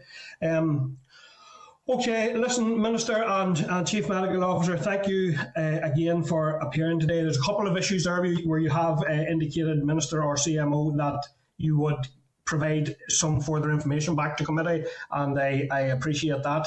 I am conscious, Michael, that we didn't get back to you. Minister was going to take you in terms of the long COVID and what plans are in place, but maybe you could provide a written briefing to the committee in relation to the plans in place for long COVID. I think that's an issue of concern as we move forward. In relation to the carers payments, Minister, did you say that that there is still a scheme being worked on with other departments as to how we get an individual payment in recognition of how much carers lost services for a start, were placed under additional pressure in their caring role, including financial pressure? That would only be a kind of an acknowledgement. It wouldn't probably cover very much. But is there any indications in terms of the cross-departmental work as to when we could expect a scheme to be brought forward for carers? There's not at this time, Chair. It's something that I've asked for to be taken forward at official level to start with, because it does cross so many departments. You know, as I say, ourselves, communities, education, even justice to an extent as well, to make sure that. And part of the challenge, and I've had this conversation in the past, Chair, part of the challenge is we do not have a central carers register that covers all carers across Northern Ireland. As I say, that was the intention of the early 4 million going into our carers organisations, so that they can start to provide some supports and mechanisms and financial acknowledgements to some of those carers. It doesn't cover or recognise all the sacrifices that they made. I don't think any payment will acknowledge that commitment that they've given to their loved ones over the past 14 months. Okay, thank you, Minister. And in relation to the full restoration of daycare and respite services, have you any indication as to when those services can be put back in place to support carers? They are being brought back on a gradual basis, Chair, again, but a part of the challenge in respite, again, is in social distancing. I know the conversation has been had, in regards to the person supporting somebody who needs respite. There is a challenge in social distancing there. It's actually how many people we can put into a respite facility to keep not just the individuals supported through social distance, but also those who are supporting them in regards to their carers and the health professionals as well. So it's working on a reduced footprint, but those services are being scaled up. They're being scaled up slowly, but it is something the trusts are fully aware that we want to get back to full capacity as soon as possible. And when I say full capacity, Chair, even that full capacity was underutilised, wasn't enough prior to COVID. It was fully utilised because there wasn't enough of it, so the challenges still remain there. And has there been any kind of audit done in terms of how we could provide additional space? So recognising that the distance is an issue and the capacity that is an issue, are there other buildings or premises within the health and social care domain that could be brought into play in a temporary basis to provide additional resources? Because of the facilities that are needed, if you're talking about respite care, even, which looks around overnight care or staying away from home, we don't have many spare facilities that would meet that criteria that could be opened up very quickly, Colin, that actually looks, the thing about respite care, it should be a home away from home rather than somebody getting into, an additional medical facility or a medical facility where there's additional capacity. So it's about making sure that the facility, I don't have a large footprint to work on across Northern Ireland that would meet that sort of definition. But it's something I know we need to expand our respite services. Okay, and then just finally, then, in relation to the earlier question I'd asked, and you said you hadn't had a chance to consider providing the minutes of those meetings that we had asked for. And I suppose it's disappointing that after this period of time you haven't had that chance. But I'm just genuinely wondering, what type of content would mean that you couldn't share that information with these? Surely these are straightforward considerations in terms of supplying oxygen and those types of things. So I'm wondering what type of consideration would prevent you, and I certainly hope that wouldn't be the case, that the minutes will be provided. But what considerations are ongoing as to why those couldn't be shared with committee? General data protection issues, Chair, as to who may be named, what may be indicated in it in regards to that. I haven't had a chance to even have a look to those minutes to see what they do contain or what areas they cover. So it's not... I want to make sure that I'm covered in regards to anything that I release from this department also is of the standard and also meets the requirements that is necessary for the release of documents. Okay, thank you. And this is finally from me, and I appreciate that you did indicate to Jonathan that you were providing a political answer in relation to the protocol. However, one of the other things that Cathy Harrison shared with us last week was that a request had been made for a further extension of the grace period to deal with medicines to 2023. Can you give us any update? That hadn't been responded to as of our last engagement with Cathy. Has that been responded to, and are you concerned in relation to that time period? I am, Chair, and I think as I indicated in my answer to Jonathan as well, when grace periods were initially indicated, the one for medicines and medical devices was the longest. Because they indicated and we knew the difficulties that were going to be addressed. So look, any extension to a grace period would be welcome, because it would allow us to put firmer foundations into the supplies that's needed, and that also takes into considerations what political movements or decisions or discussions or agreements can be made between the UK government and the EU, specifically in regards to the supply of medicines to Northern Ireland.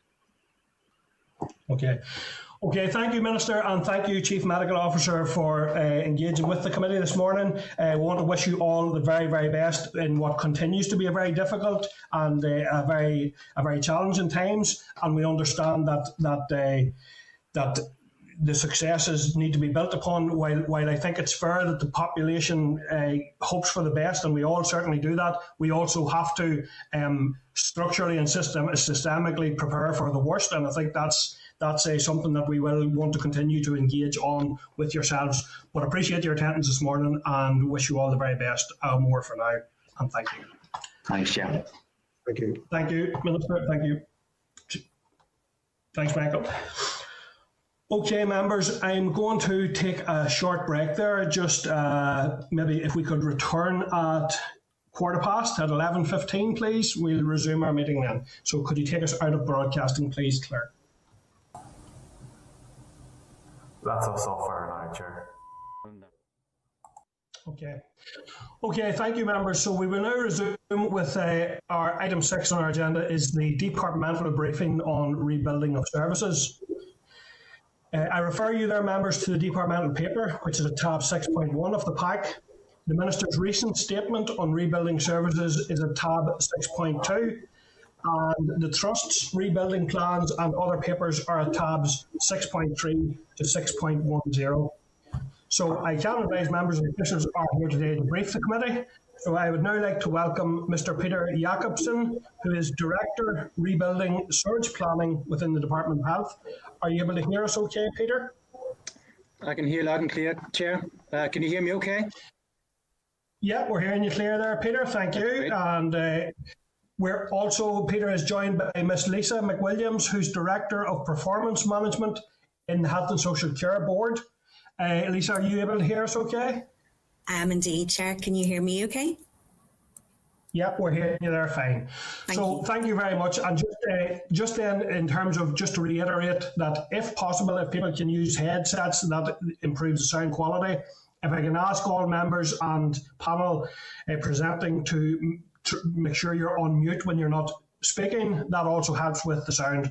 So I just want to welcome you both this morning to our committee, and I look forward to engaging with you on this important, as do committee members, on this important area of work. So can I ask which of you are you going to do a presentation and then question and answer, or how do you want to deal with that? Yes, Chair, I'll do some opening remarks and hand over to Lisa to say a bit more in detail. I'll come back to that in a second, but sure, I'll make a start.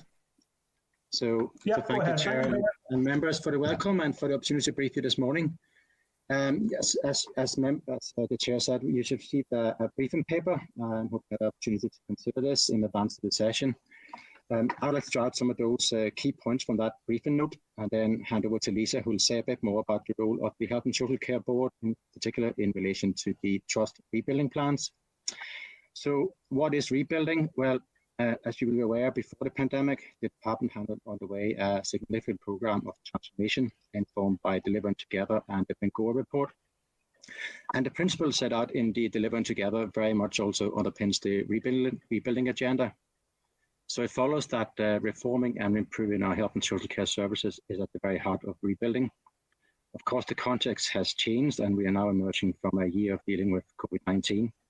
In addition to the many challenges that we faced pre-pandemic. And the pandemic will be with us for, at least to some extent, for years to come. And that is why the rebuilding mission statement emphasizes the prevailing COVID-19 context. In fact, I tend to think of rebuilding and surge management as two sides of the same coin. The more resources that you have to devote to managing a COVID-19 surge, the less is available for other activity, such as tackling elective waiting lists. Yeah, just a second, Peter. It's a wee bit hard to hear you. If you can increase the volume a little and maybe slow it down. We are hearing you, but I'll try, it's just okay. a wee bit hard. I'll try and get a bit closer, and I'll try and speak a bit slower, Chair. Okay. Appreciate it. Thank you. Okay. Yeah. So it's also important that we rebuild in the context of the lessons learned throughout the pandemic. And I know that this is at the forefront of policy leads across the system. So one way to look at rebuilding is to break it down into trust rebuild plans and then the rebuilding work streams. So the trust rebuild plans are all about increasing capacity and activity in the COVID-19 context. So the latest set of plans covering the period April to June 2021 were published on 13th April. And due to the severe impact of the pandemic, no rebuild plans were published for October to December 2020 and January to March 2021. The latest rebuild plans are underpinned by 5 principles, amongst which is the need for staff to decompress and take leave as necessary. I think it's also important to recognise that actually many of our health and social care staff wish for nothing more than just return to their normal duties to deliver the care that they are expertly trained to do. And the publication of the latest plans is a step in that direction. So the 5 principles that are underpinning the latest plans are, number 1, that we de-escalate ICU as a region, informed by demand modelling and staffing availability. Number 2 is that staff are afforded an opportunity to take annual leave before assuming their normal duties.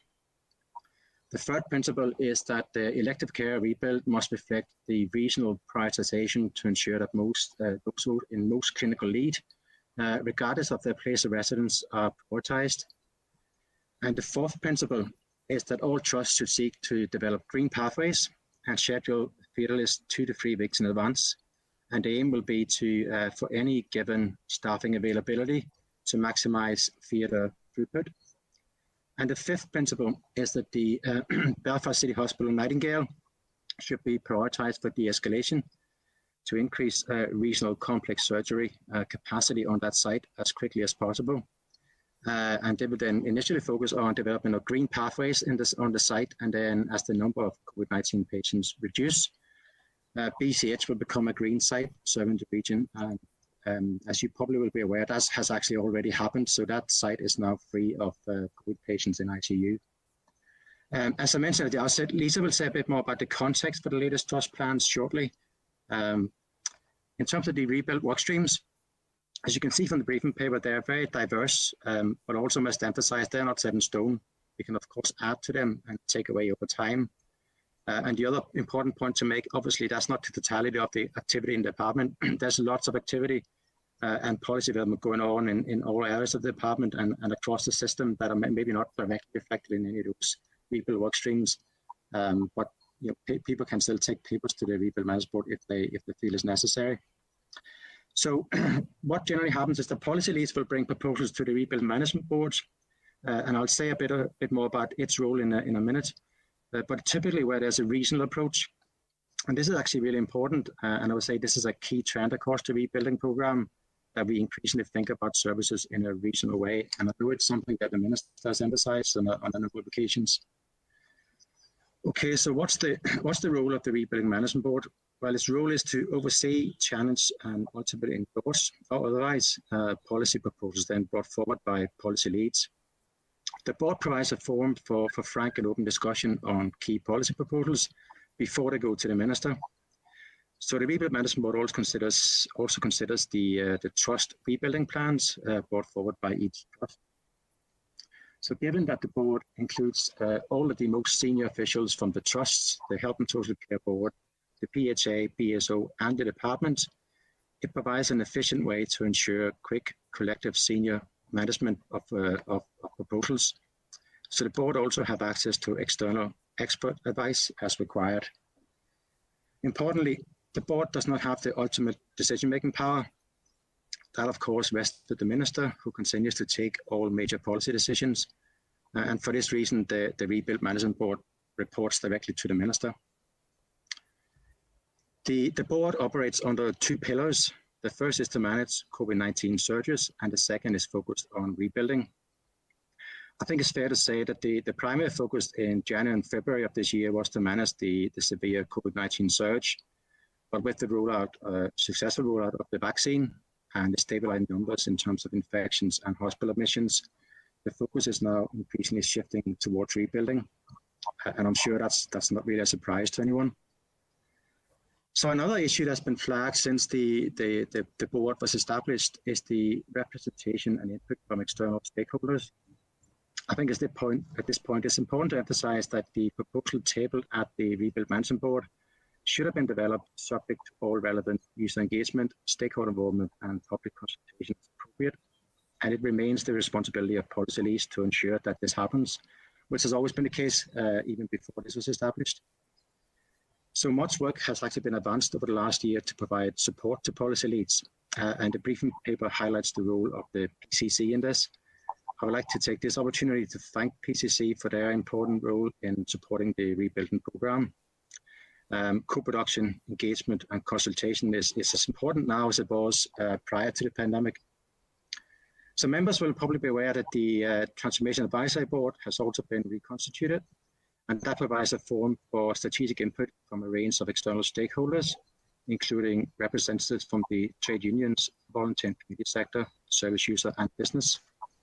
So Chair, thank you again for the opportunity to brief the committee. I would like to hand over to Lisa now, and she'll say a few words about the specific role of the Health and Social Care Board, and also the context for the latest trust plans. And after that, of course, we will do our best to answer any questions that the Chair or members may have. So Lisa, I'll hand over to you. Thanks, Peter. I'm going to briefly provide more detail to the committee on the rebuilding plans that the trusts have produced for the period April to June, and we reference those going forward as phase 5 plans. So in line with the approach for previous rebuild, trusts have provided separate data annexes that really set out the volume of activity to be delivered across a key range of performance indicators spanning acute, allied health professionals, mental health, community and children's services. As with the trust rebuild plans, activity projections are guided by the 5 principles Peter's outlined. So in setting out projections for activity, the 5 provider trusts were asked to ensure that they were sufficiently challenging, realistic and showed a gradual increase as the quarter progresses. There was an expectation that plans would reflect the lessons that have been learnt from both the previous activity projections about their planning, but also about the COVID experience. So we expect to see the learning of and reflection of the innovations from COVID, for example, digital technology to see patients virtually rather than face-to-face. So the Health and Social Care Board's role in this process was twofold. Firstly, to consider the narrative in the plans against the 5 principles, but secondly, to provide Rebuilding Management Board with an assessment as to whether the activity projections were realistic and challenging based on the indicated planning assumptions. It's important to acknowledge that the activity projections were developed in mid-March and were submitted on the 19th of March. So at that time, we had 177 COVID patients in hospital beds and 20 confirmed or suspect COVID patients in ICU. If we look at yesterday, the COVID bed occupancy level has reduced by 100 and the COVID ICU occupancy has halved to 10. So in a short period of time, there's been quite a change, although non-COVID ICU occupancy remains largely unchanged throughout this time. While the published data annexes include projections for 3 months, there is a caveat that the projections for May and June are indicative at this stage, and we are currently working with trusts to review the activity in April to date. This is as we want to be clear with regards to the high degree of uncertainty we're facing. We want to be sure that as it becomes clear over coming months that trusts, if they can do more, they should do more. So there will be an adjustment to the May and June activity projections. In developing projections, trusts had to indicate the impact of both Easter and the 2 bank holidays in May, and reflecting that important principle of facilitating leave and staff decompression. In addition, a number of constraints continue to be applied or applicable, albeit to lesser extent. So the social distancing guidelines and the impact on physical space, vacancies and infrastructures. So Trust Chief Executives gave Rebuild Managing Board their assurance as accountable officers on the 31st of March. The plans that their trust teams had developed were robust, realistic and challenging based on their current understanding of capacity and constraints. The plans were subsequently accepted and have been published with that important caveat of the review. As with previous rebuild plans, the boards will monitor actual activities delivered against projections and will provide Rebuilding Management Board with an assessment of progress, will highlight variance and raise issues for discussion. And as I said, the board will be working with the trusts to do that adjustment for the May and June activity. And again, that'll be reviewed at Rebuilding Management Board in early May. So Chair and Committee, thanks again for the opportunity this morning. And as Peter said, we'd be more than happy to take any questions from yourself, Chair, and members. Okay, thank you, Lisa and Peter. And I suppose, Lisa, just a quick one, just picking up on one of the final things you said there about monitoring activities, that the activities will be monitored. Will the outcomes be monitored, and what measurements are in place to, what are you measuring against in terms of the outcomes? Thank you, Chair. I suppose our monitoring returns in first and foremost are an activity monitoring return. So we are matching projections against deliverables. Now, there is an entire expectation that Trust will continue to capture patient outcomes and will continue the engagement that they have to capture patient feedback. And then all the clinical teams engage in clinical audit. So we will expect to see the normal outcome measures associated with clinical audit and service improvement plans associated with those. Okay, yeah, because I think it's important that at some point in time we move towards that outcomes, because clearly what gets measured gets done. So we have to have the baselines and seeing progress in that sense, because, you know, just demonstrating activity doesn't obviously demonstrate a positive outcome. We can't achieve everything overnight, but it's important we have a trajectory.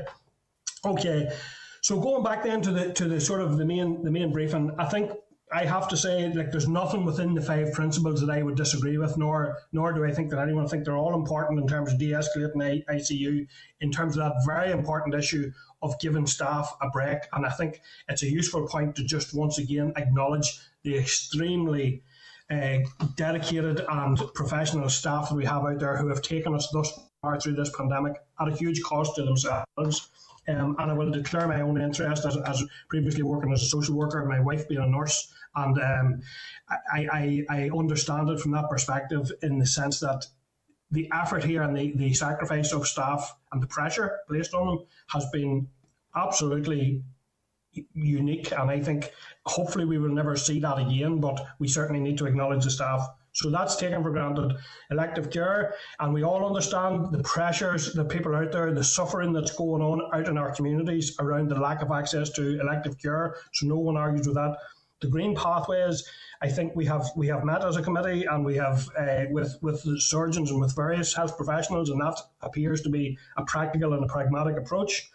And in terms of de-escalating the Nightingale, those are all good. So I suppose what I want to do then is focus on some of the things that aren't in the document and that aren't included. And the first one that I want to focus on is health inequalities. Because we cannot do rebuild and then look at what we do about inequalities. Inequalities in health absolutely cannot wait. So therefore, every action must be seen as an opportunity to impact upon health inequalities. And I am disappointed that there's not more reference in the principles, but even throughout the documents. And the only reference on a quick search that I've been able to find in a very large pack to inequalities is the Western Trust, in fairness to them, have a line in that they will continue to work in partnership with neighbourhood renewal areas in the plan and coordination of health programmes that reduce health inequalities. But every effort and everything that we do in terms of rebuilding should be addressing it. So why is health inequalities not hardwired in from the very, very foundation of everything that we do, that the rebuild process now is taking inequalities into account and how the rebuild might impact positively on that issue? Maybe I'll say a few words first, Chair, on that. So obviously, each plan have the equity of access to services at its heart. So that's embedded in each of the trust plans. Okay, so that's as a principle. So the 5 principles, I think it's important to say, that's on top of what we would normally have included. So those 5 principles are specific to these plans that I've just published. Okay, so the trust will have. Just let me interrupt, Peter, to say. Yeah, go ahead. Treating everyone exactly the same doesn't necessarily address inequalities. No, we have to focus on paradigm. I accept, and I think we all broadly accept that that's in it, but it doesn't address the core inequalities that are sometimes systemic, sometimes transgenerational, but are causing huge concern in our communities and huge burden on our health service. Yeah, no, accept that, Chair, absolutely. And I suppose so for example, in terms of the elective care, there's now the regional prioritisation. So regardless of where you live, you get access to surgery based on clinical need. Obviously, is an important step in that direction. And I don't know, Lisa, do you want to say a bit more about how that works and functions? Well, I suppose the key premise for the regional prioritisation oversight is that we are targeting to our resource to our most clinically urgent, regardless of postcode. But Chair, if I might pick up your point with regards to health inequality more generally, and it does tie back to outcomes as your opening comment. There is a substantial amount of work associated with the migration of the Health and Social Care Board into the Department of Health as part of the changes that have been previously approved about future models of planning, and they are absolutely underpinned by population need and addressing inequality. So I think there is a substantial amount of work in that space, but you're right in terms of it's not necessarily verbalised or contained and specifically mentioned in the trust rebuild plans. So that we would have to acknowledge that. But there is a separate large-scale piece of work with our public health agency and departmental colleagues to actually ensure that we plan services that are fit for population need and benefit and drive population outcomes, and you'll see that focus more towards prevention rather than treating, and I think that's one of your core premises of the Health Committee. So if that's some way of assurance, and I'm sure colleagues would be happy to provide a further briefing on that to the committee. Yeah. I think I'll add to that, Lisa, as well, that Sorry, Chair, I'll maybe add to that the work streams as well, obviously, are based on population health needs assessments. If there's a service change or service review underway in a particular area, the starting point is always the population health needs. So I think the same principle applies in that sense. But except it's not explicitly written down here. Yeah. And could you commit, therefore, that future iterations of this policy will put inequalities front and centre on the face of the documents that require the trusts and the department to put it very, very central there? Yeah, absolutely. I can't see any issue with that at all, Chair. Yeah. Okay, thank you. And that sort of leads me on to my next point then, is around the resources required to implement the rebuilding plan. And there are no resource indications here on the document. So again, that leaves it a bit difficult to kind of isolate what's a priority. Does the resourcing exist? Is the department having to go and seek additional resources? Or it leaves it very hard to track and monitor. So can you outline or explain why there is no resource allocation to these measures? So I think there's, as I said, there's two aspects to the rebuilding. There's the trust plans and there's the work streams. So the trust plans is obviously activity that they say they can deliver. So that's resourced within their baseline. I think that's the assumption we have to make, right? Then there's the work streams, and that's a different matter, Chair. So obviously when, a new review of urgent emergency care is one, cancer, mental health, all those areas, if proposals come forward to have significant pound tags on them, we don't necessarily have the resources to do that straight away. That's just the situation, and we would need to seek further funding or reprioritize, or suppose implement as funding becomes available. So that's how we have to work it. That's the same as any other policy area in the department. Yeah. But do you understand and do you accept, Peter, that it's very difficult for us to analyse or scrutinise what particular priority is being given to each of the methods in terms of a notional allocation of budget? So there's no information here at all. Do you think that's? Undermines the ability to scrutinise it? Yeah. So as each work stream will publish proposals, there will be pound tags for that. So you remember there was the cancer plan that was published back in the autumn, which had some pound signs against it. So that would be the expectation that as plans or strategies or frameworks are published, that it'll have the pound signs in them at that point, and obviously an indication of whether that's affordable or not. I think the issue is, Chair, that they all move at different speeds. So some of these things are, there's the cancer we have published something already. Others are still at the development stage. So we can only really put those pound signs against things as they have been developed. Okay, thank you, Peter. We'll keep an eye on that. And then that does lead me on nicely, actually, to my next issue, which is in terms of the red. Now, first of all, I want to say I very much welcome the focus on elective care, and that's hugely important. But I am curious as to why red flag cancer and other procedures for life-threatening conditions aren't explicitly referenced in the rebuilding document in terms of getting those back on, given their importance. Well, I suppose cancer is included as part of each of the plans. There's a section on cancer, general section on cancer, and there's also obviously each trust will detail what they're going to do in terms of cancer. That's there, and the activity projections include those metrics you spoke about, Chair. I think it is included. I'm not sure what more you had expected to see on that, maybe. Well, I suppose in terms of urgency, so you've identified 5 areas, including elective care, as being an area worthy of mentioning 5 in the 5. Okay. Yeah, principles. Yeah. So I'm just wondering why getting those very important surgeries and procedures back on is not one of the principles. Well, I think that's maybe it should have been written specifically, but that's absolutely a priority. Of course, it is. So. Accept that, yeah, it is.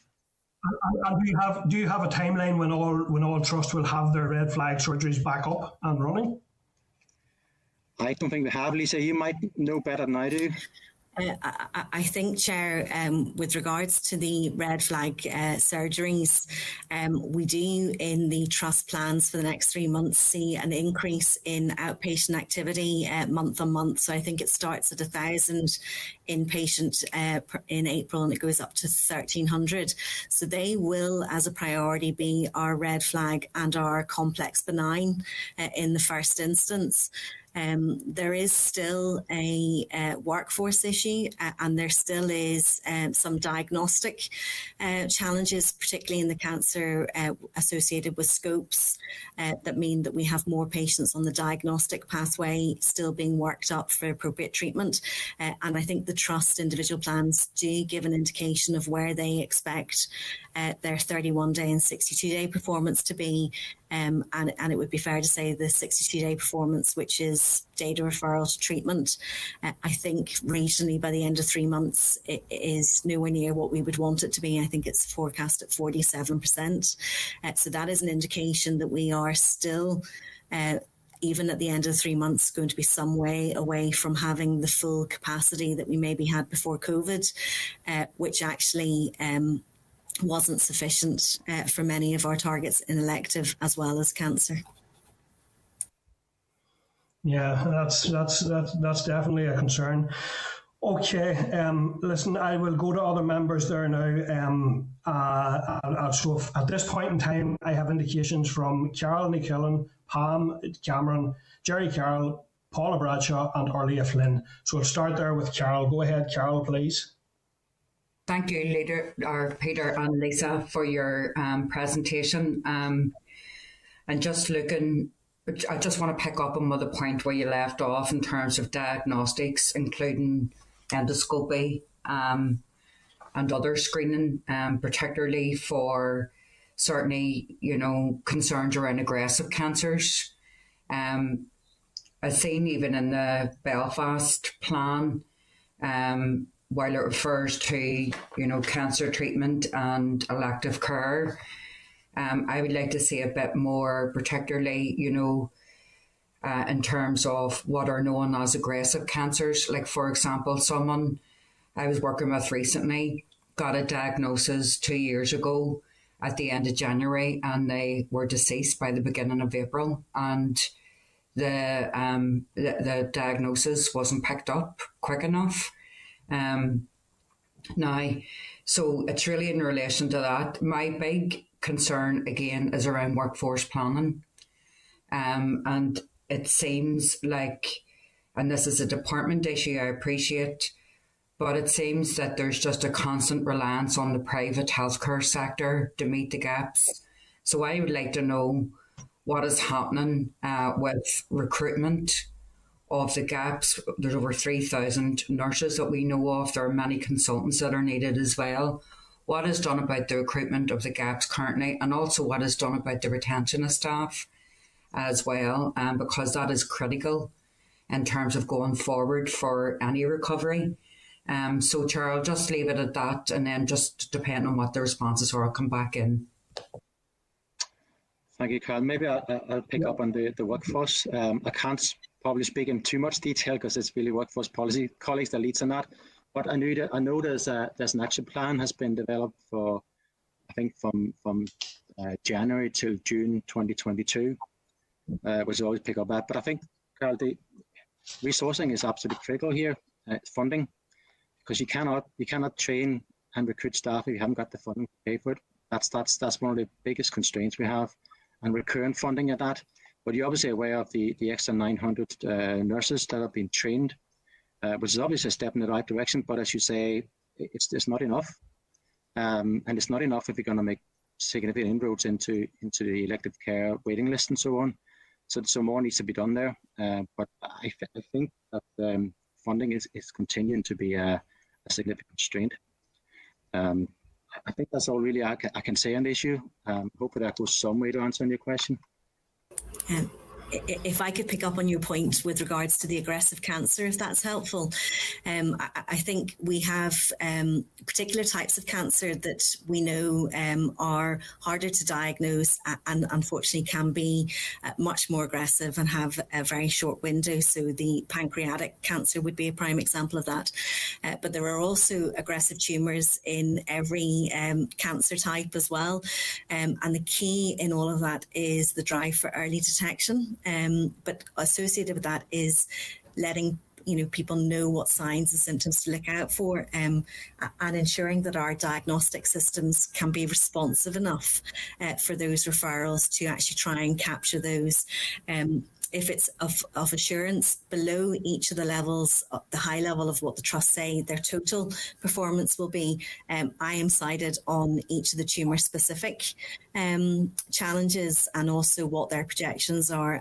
And we have monthly cancer performance meetings with the trusts to look at that very detail. So there is a level of information not in the public plans, but there is oversight and an acknowledgement that those aggressive cancers, and they're likely to be the cancers that we also try multimodality. So they're probably captured in our 2A, our highest priority patients at the moment once they're diagnosed. So hopefully that's some assurance of more oversight in that space.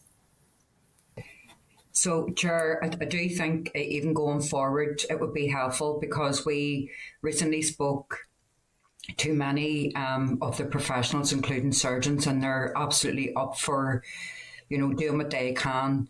But again, we keep coming back to the workforce issue. And indeed, the fact that the staff safety legislation didn't proceed is disappointing as well, because given the impact that COVID has had on all our health and social care staff and their need for a rest, but also a need for resumption of services. And again, while I appreciate money is a big issue, we still see a reliance on the private health sector, and that needs to be broken. And I haven't seen any convincing plans coming from the department about what and how that's going to happen. I appreciate there's a January to June recovery plan, but again, it's not detailed enough. And saying that we need more funding, we appreciate that, but what can we do in the here and now? And the fact that the staff saving legislation didn't go through is disappointing. So I would ask, even if the information can be provided to the committee, what are we going to do, particularly around, if elective surgery is to increase, what about our intensivists? Are they expected to travel as well? Because the surgeons were very clear that they can only do the surgery, but their whole team have a holistic approach in terms of the treatment that they provide. So if we could get that. And my last point, Chair, is I did ask the Minister and he agreed through the Chair at the end to provide additional information on long COVID. I haven't seen it featured now. It may be part of prehabilitation and rehabilitation, but certainly the impact of long COVID on respiratory illnesses, around the need for physiotherapy and indeed mental health and other services is something that I think we need to plan for the future. So there are my questions, Chair. Thank you very much, and thank you, Peter and Lisa. Thank you. Maybe a couple of comments just on that. I suppose there's things we can do. So I think Minister signalled he will publish an elective framework in the near future. So hopefully set out some of that detail. But the other thing, I suppose, is to make the best use of the resources we do have. So, for example, the day case elective care centre in Lagan Valley, the fact that surgeons have travelled out on a pilot basis to Swar to deliver surgery. So we can try and do what we can, obviously, to make best use of the existing resources. But, I think everybody accepts that we need to invest more in our workforce. I don't think there's any doubt about that. On the long COVID, I think one of the issues is that it's quite early yet. I don't think we fully understand what long COVID is. We have some data and evidence, but I think there's, we're still learning and understanding what it is. And I suppose until you understand what it is, it's difficult to really produce a treatment package for it, an intervention package. But I think work is underway in the board at the moment to do that. and they're working away and trying to develop something that can assist people, and I suppose trying to determine where it sits best in primary or secondary care or community. Okay, thank you, Peter, and thank you, Carol. Going then to Pam. Cameron, go ahead, Pam, please. Thanks, Chair. Thank you, Peter and Lisa, for your attendance at committee, and thank you for the detail provided in the trust rebuilding plans, and appreciate that much work has gone into devising those plans. I have a couple of questions for you in terms of. I would like to know what's happening to support the return of paediatric surgery, and also wanted to know if there's flexibility built in within these plans to allow sharing of diagnostic capacity, including scanning. So if we could start with those, and then have some more. Thank you. Peter, if you're happy, if I seem to lose you just right at the end there, Pam. I'm not sure if Lisa or Peter caught the end of your question. Yeah, I think so. Okay. Yeah, Peter, go ahead.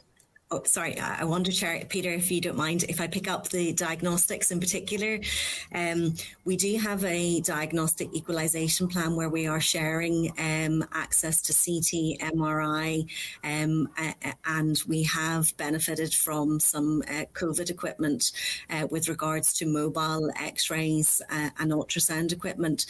So we have a plan that actually does already do that, moves patients and has slots based on need. So that diagnostic plan has been in operation throughout COVID, and we are building and enhancing, and any new scanners that are coming online, the expectation is that they slot into that as well. So diagnostics is one of our areas where we have actually got a reducing waiting list because of the focus that we've put across the board in diagnostics. So you'll see that in the diagnostic performance. Your question with regards to return to paediatric surgery, we have been working across the region. So a lot of paediatric specialist surgery would take place only in the Sick Children's Hospital, but other sites would do paediatric surgery. So the Ulster have been doing some paediatric surgery cases for based on clinical need, regardless of place of location for that child. And the plans do have in each of the trusts, as they're switching on their theatre capacity, we are looking at paediatrics as well as adults. We're not losing sight of the paediatrics. So we do expect that the trust to be taking due cognizance of clinical need, regardless of whether it's a child or an adult. So we are making progress, albeit it's slow. I'll maybe add to that, Pam, on the paediatrics. So there is a paediatric work stream, which is begun work. Okay, Pam, are you? Yeah, go ahead, Peter. Yeah, go ahead. I think so Pam might be froze on my screen. No, I can see her. I'm still here. Ahead. She's still there. Pam, great. Right. There is a paediatric strategy, of course, which is implemented by the Paediatric Network. So we've asked that network to develop a rebuild plans for paediatrics, which is frankly just recently begun with the input of the Royal College of Paediatrics and Child Health as well. So that work is underway, a wider sort of paediatric and children's health services. Okay, so that should hopefully come forward some proposals over the next couple of months. That's great. Thank you both for that. My next one was on the Northern Trust's activity plan, which is suggesting a target of 40% of face-to-face referrals for those engaged by child and adolescent mental health services. So I wanted to ask what will happen with the rest of the children and young people, the 60%. How are their needs being addressed?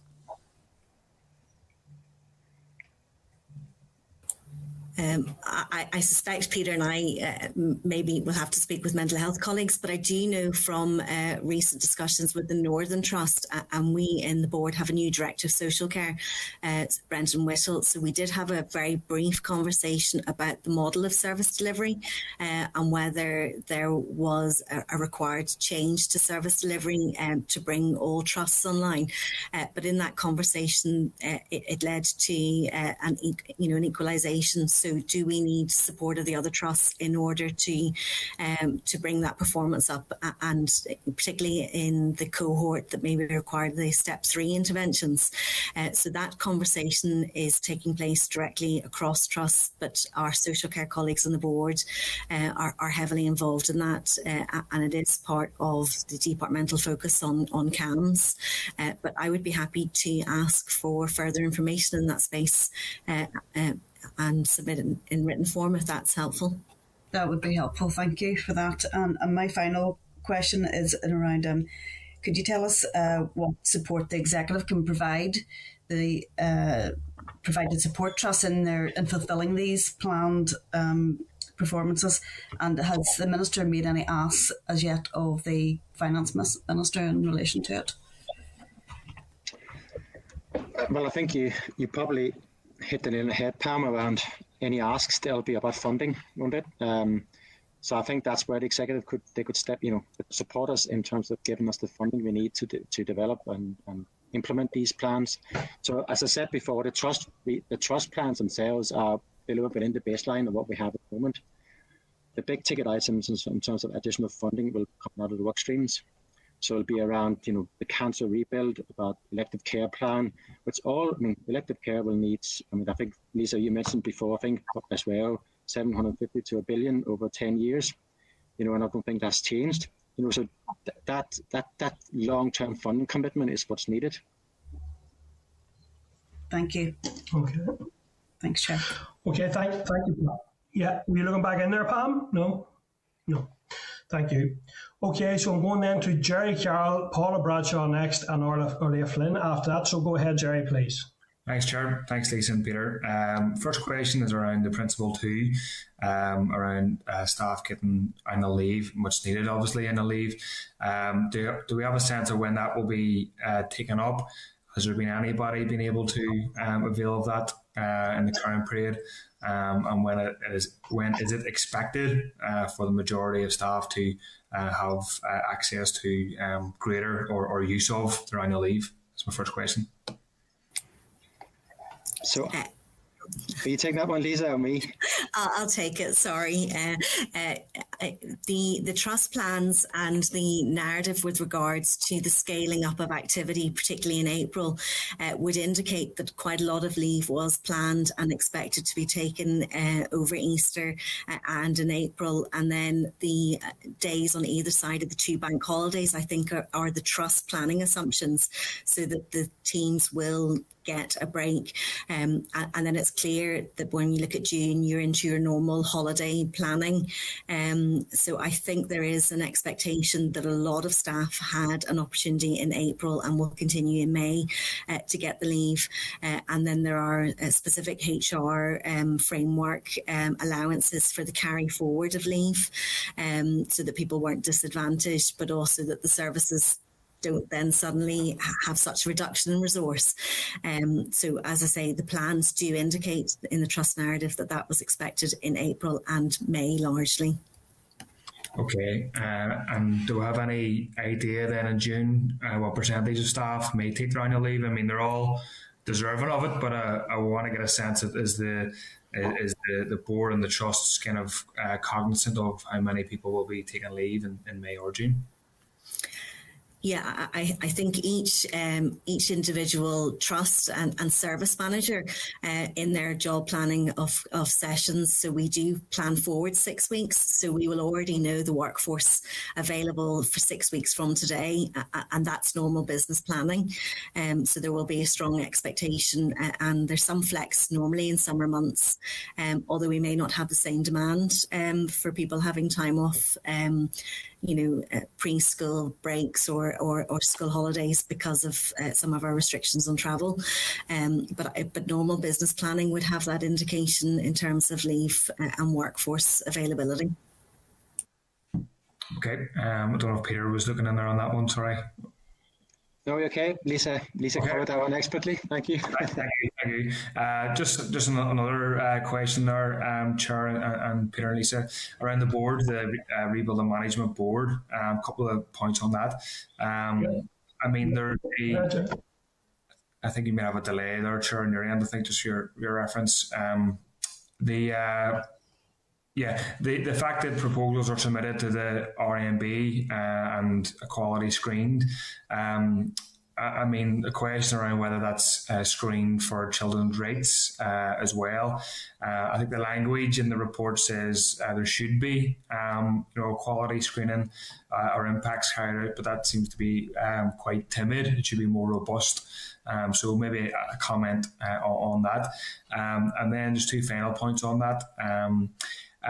On the management board, happy to be corrected, but from my reading of it, there's not a single workers representative on it. There's not a voice of anybody impacted by equality issues on it, and it seems to be all senior management or deputy senior management, whatever the correct terminology for that is. So that obviously not to suggest those people are unimportant. They have a level of expertise and all the rest of it, but there's a certain element of groupthink that comes with that cohort of people coming together. So I think that's quite concerning. I think it's been raised previously. And finally, just on services, I mean, obviously, people want to see services back as soon as possible in terms of dealing with waiting lists, in terms of dealing with all the health issues that we have. But I mean, will all these services resume as they were, aside from maybe a greater virtual input? Because there's a concern out there that there may be plans either formulated or unformulated to allow for some services to not return. So I think people, myself and other members and the public generally, want a strong assurance that those services will be reduced, ran down, or done away with in this period. So I would like an assurance on that as well. Thank you. Okay, Jerry, I'll pick up most of those. In terms of the equality screening issues, as I said in my introduction, I mean, it is for the policy leads to make sure that whatever is appropriate for each policy area is carried forward and taken forward. And it'll probably differ from policy area to policy area exactly what's required and the depth of it. But that has always been the case, and that hasn't changed with the Rebuild Management Board set up at all. That is still the case. We still have those responsibilities, so that is still going ahead as it should do. And obviously, anything that goes to the minister will always have to be equality screened. Any major politicians, that hasn't changed and won't change. On just on the composition of the Rebuild Management Board. So yes, you're right. It is all senior officials from the various from the department and from the various ALBs. I suppose the input from others, including the union side and voluntary community sector and so on, it comes at the development stage. So when proposals are developed, they're co-produced and there's engagement with the right stakeholders. And as I said, PCC plays an important role in terms of identifying the right stakeholders. There's also the Transformation Advisory Board, which has been reconstituted, which has TUS representation on that. And obviously, any major proposals that come forward will be taken through that group for comment. So I think there are mechanisms to try and address that. I suppose thinking about it in terms of when we didn't have the Rebuild Management Board a year ago, what would happen was that typically a proposal would be developed in exactly that way, and it would be taken through the line manager structure up to the Prime Second the Minister. So I suppose the Rebuild Management Board has in a way replaced that as opposed to, so it's more of a collective decision making and bringing in the trusts and the ALBs into that decision making to make sure we get that perspective. So that's really the difference. In terms of services, I don't think anybody foresees any services being taken away. Certainly, I mean, all our discussions about improving and increasing services, and as we talked about before, based on the population need.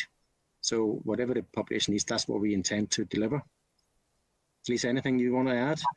I suppose, and Jerry, apologies if I didn't pick you up correctly, because I think that we have through COVID moved to a lot of virtual activity, and that virtual activity is appropriate in lots of cases but we are increasingly seeing in the trust plans the need to move back to face for a number of specialties. So we've talked previously about mental health and dementia, but also respiratory and gynae are an example where face-to-face assessments are much more beneficial for a cohort than virtual.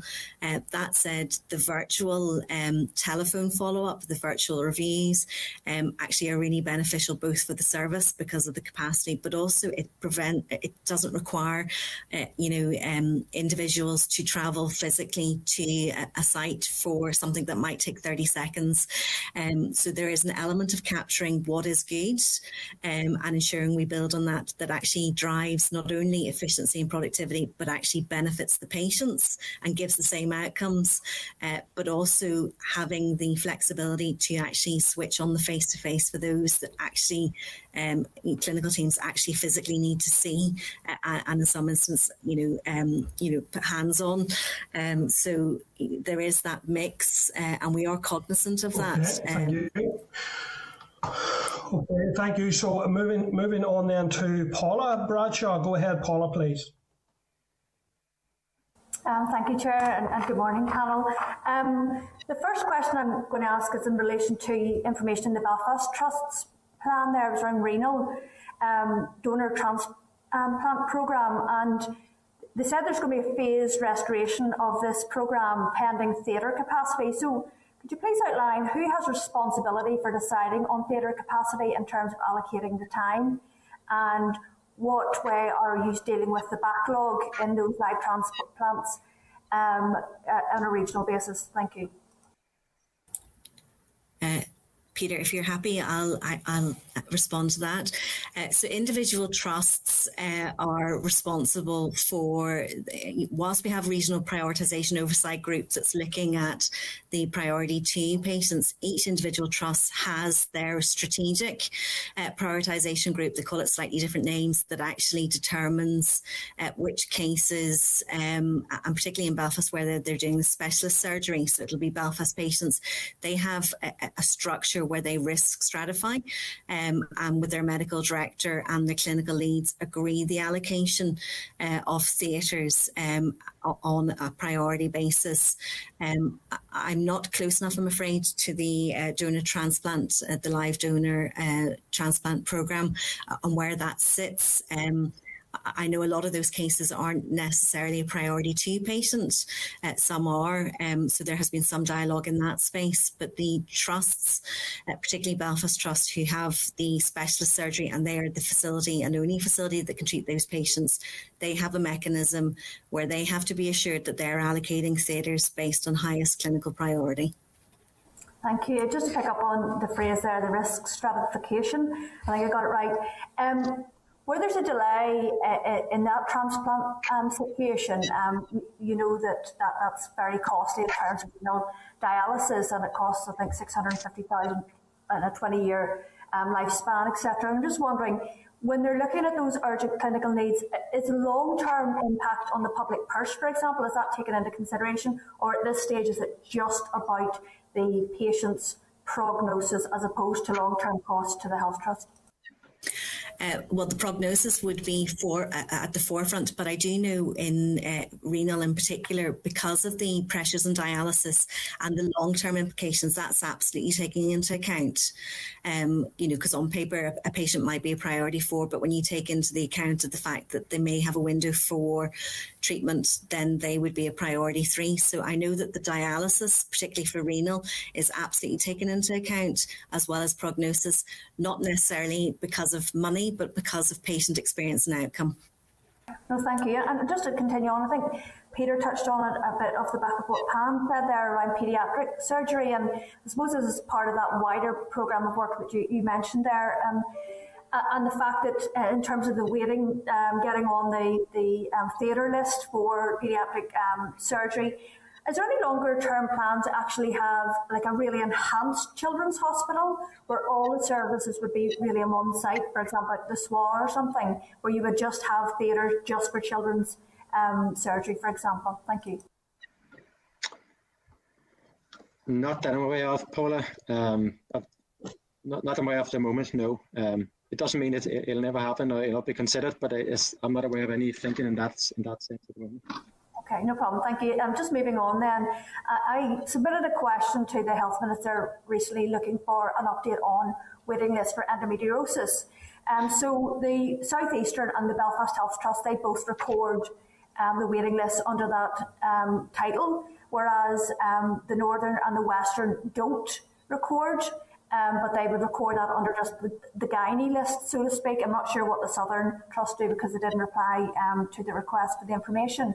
So how can the Regional Management Board assess clinical prioritisation when trusts, not just in endometriosis, but I'm sure across a range of disciplines of medicine, are actually recording the information differently? And is this process also around trying to assimilate or have a common way in which things are recorded? Otherwise, I think people in some of those areas could be missed. Peter, if I take that, if you don't mind. You're absolutely right. So endometriosis is one example of a subspecialty within a specialty. And quite often when we're looking at information, you'll see gynae, but you'll not see detail below. So there is an acknowledged difference in how trust services are developed for the treatment of endometriosis, which has impacted on how they've recorded it. Two trusts have a specialist approach accredited by an external body that requires reporting in a certain way, and others don't. Now, there has been a drive to regionalise and standardise that, and Encompass will help that. Tying it back to how we are cited in terms of prioritisation, I suppose the Regional Prioritisation Oversight Group is looking at individual procedures by way of being able to determine a category. And at the moment, we're only really looking at, so urgent hasn't stopped. So they're the emergencies coming in through blue light. And priority two, I think I previously said, are those patients that need treated within 7 or 30 days. Endometriosis and many other specialties will have procedures that are probably P3, P4. So we are currently rolling out a process of actually expanding that categorisation to individual procedures and clinical risk. And in doing that, that actually removes that ambiguity. And it doesn't really matter that they code it under gynae, because we will see the procedure coding and the clinical urgency of that patient. So we're about to introduce an electronic system that will ultimately feed Encompass in the next couple of weeks. And we're going to expand from P2s to other specialties, because you're right, otherwise we don't know, and we don't know what's in our waiting lists. So we are cognizant of that and taking the appropriate steps to try and address that in a timely manner.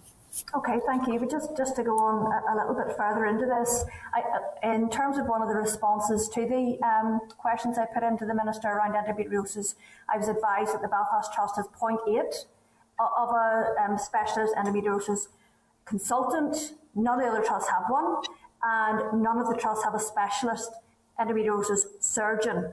So I not to undermine those people here at the Regional Management Board or those people who are feeding the information, but if you don't have a specialist endo consultant, how are you assessing whether or not it's a clinically urgent procedure or not, if people are not sitting around the table who actually know? And so the wider point back to the Health and Social Care Board is, how did we get to a situation where the trusts could have such an array of vacancies in such an important area that so impact upon women's lives through their lifetime until they actually get the surgery? And apologies because I'm not close to the commissioning of gynae services, but I do know that the board has a team that was working on endometriosis and also on the mesh issues. Mesh and endometriosis are high in the priority for being clear, what does a good service look like, and what do we currently have spread across the region that actually might, through collective working, actually deliver a service that is better. So I think the two trusts that had started moving towards an accredited centre were in that space in terms of having that multidisciplinary team. And you're right, because it's not just a gynae surgeon with endometriosis. You will want to involve colorectal and urology surgeons because of the nature of the disease. So those multidisciplinary conversations can take place. and they do take place, and they would inform a categorisation for a patient. But there is more work required in the subspecialties within gynae in terms of making sure that the services are fit for patient need. But it does come down to workforce and resourcing. Thank you, Chair. Okay, thank you, Paula. So then I have the following members in this order: Orlia Flynn, Alan Chambers, and then Jonathan Buckley. So go ahead, Orlia, please.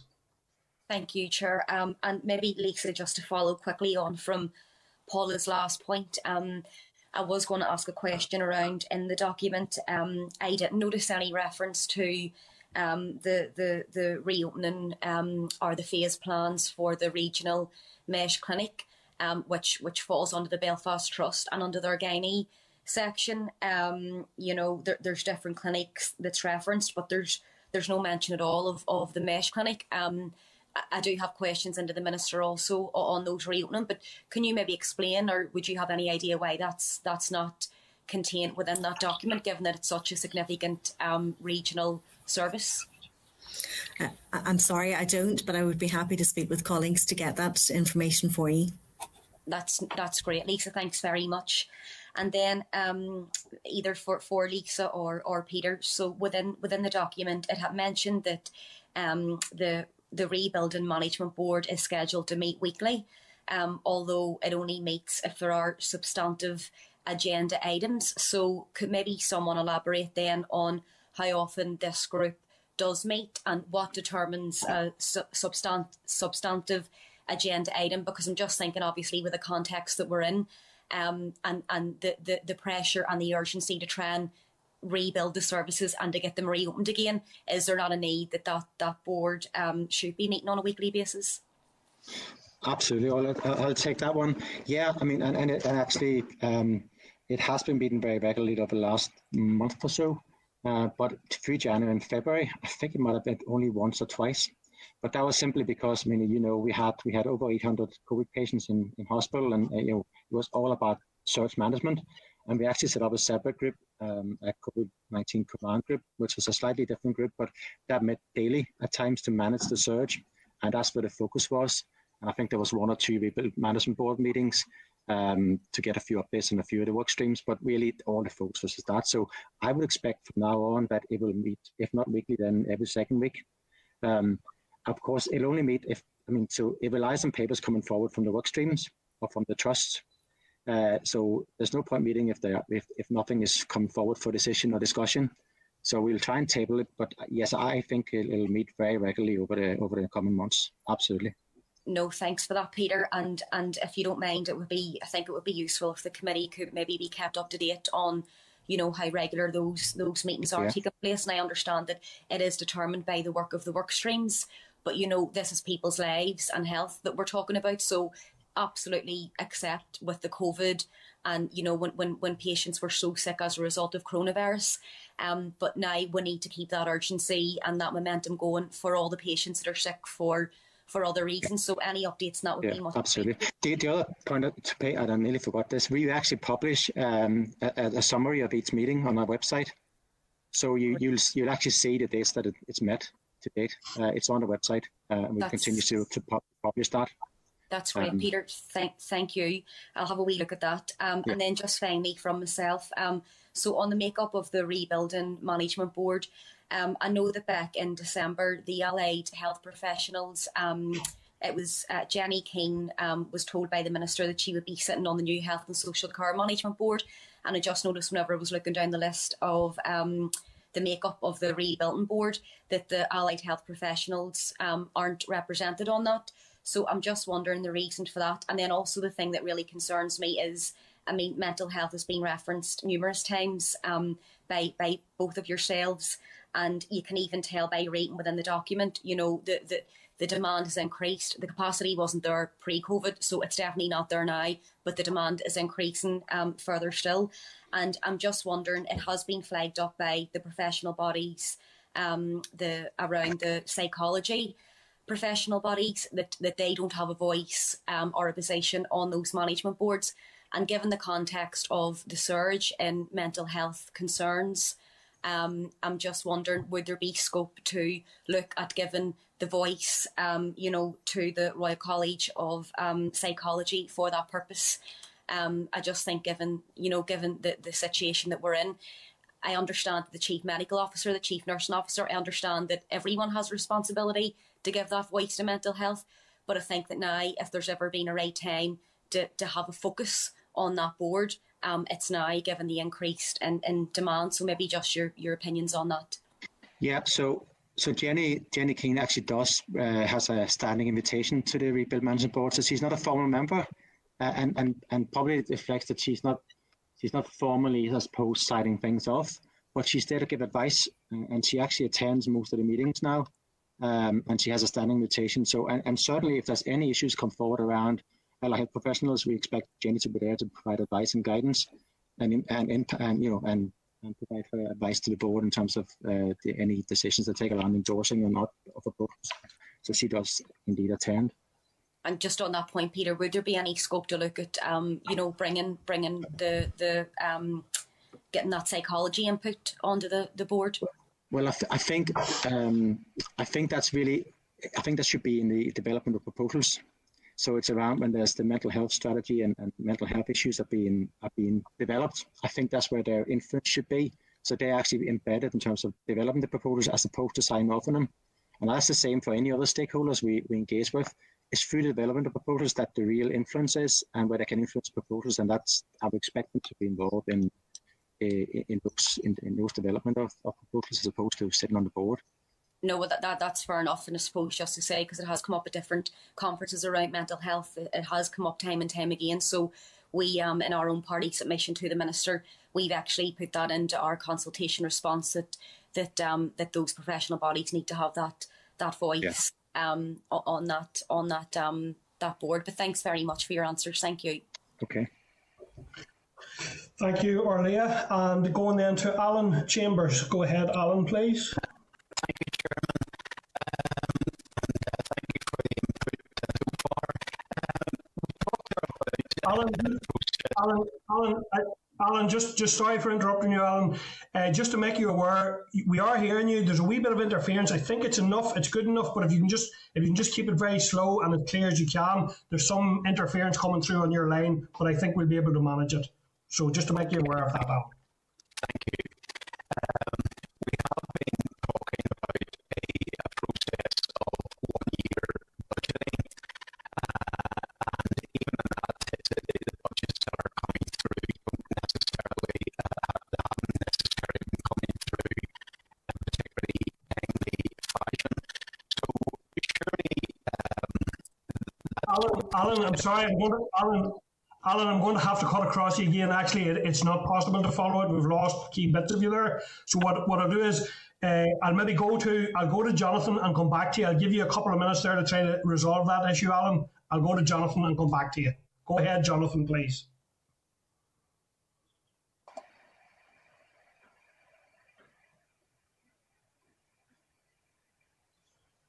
Thank you, Chair. Can you hear me? Yeah. We're hearing you, Jonathan. Yeah, we're hearing you, Jonathan. Yeah. Apologies. I've had terrible connection issues this day, and I actually can't hear a lot of members. So apologies for that, because I have missed large parts of members' questions and large parts of the presentation. But listen, in relation to the presentation, thank you very much for, because I've obviously read what you've submitted, and it is quite detailed, and there's a lot of good work that's going on in this regard. And I think it's rightly now where the focus should be on the rebuilding. So could you answer me this question? Are the provisions of the Cancer Recovery Plan reflected in the Trust's proposals for April through June? If not, will this hold up the progress of the plan when announced? So I think, Jonathan, I'll take that one. So I think the short answer is probably no, because the plan hasn't been developed yet or published yet. So it's only really when that's signed off that Trust can start to take that into account in their plan. So if it's announced in the next few weeks, I would expect that the next set of 3-month plans from July onwards will indeed take that into account. So I think that probably answers your second question. I don't think it'll hold it up, because it'll start to be implemented and embedded within the service delivery as and when it's announced. Okay. And one of the main concerns that I and indeed other members have highlighted throughout COVID-19, and indeed it was brought to light actually in the debate on Tuesday as well, was the inequalities that were featuring right across Northern Ireland in terms of patient experiences across the different trusts. So with that in mind, does the department or the minister believe that it is acceptable that different trusts have different targets for cancer referrals, wait times and treatment under these plans? And does he and indeed the department recognise that this goes against the very principle of equity and fairness for patients living in different communities? Because I think this is something that has really came to light, not only in terms of the trust provision, but also indeed the experiences that patients have had across the GP services in Northern Ireland throughout COVID-19. So I'd be interested to hear your thoughts on that.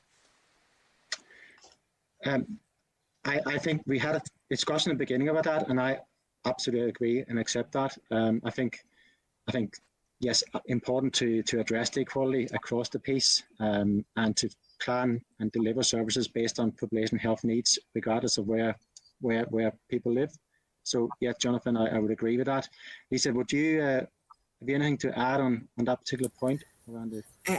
Yes, and I suppose, Jonathan, you're right to draw out I suppose it's not the trusts are indicating what their expected performance against a target's going to be in their plans, and you're right to draw out the variance, which is obvious in the cancer. And, if I can pick up on the 14-day breast by way of example, there is a disparity amongst, we have a number of trusts who are really struggling, and another trust who is sitting at 100%. So that trust has actually agreed to allocate specific lists to equalise the weights of the other trusts. So that there is an active approach to move patients, even in the assessment, let alone the treatment, because it's not acceptable to have that postcode lottery. And I think the Minister's been very clear in his statements that practice is not acceptable, and we all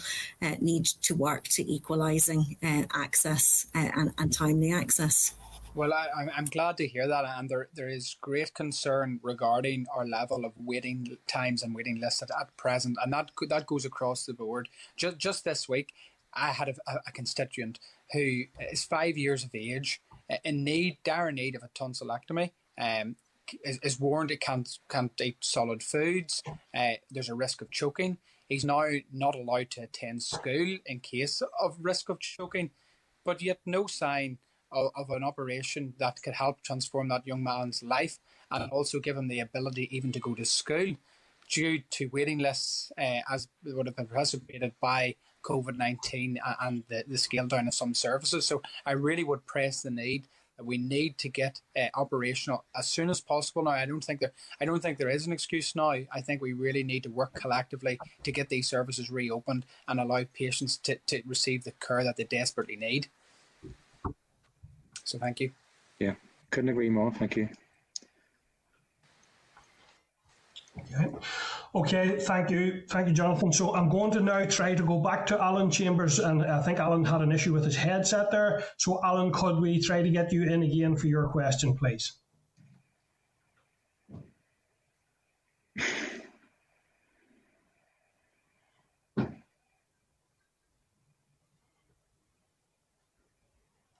I'm still not hearing you, Alan. Go ahead again, please.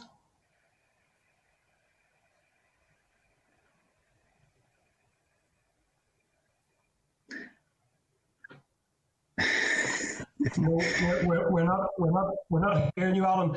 Alan, I wonder, could you maybe if you submit your question via the clerk to Peter and Lisa, maybe they can come back in that fashion. You're obviously struggling today with the sound issue, so apologies for that, Alan. But if you put the question in, I'm sure Lisa and Peter will address it via that channel back to the committee.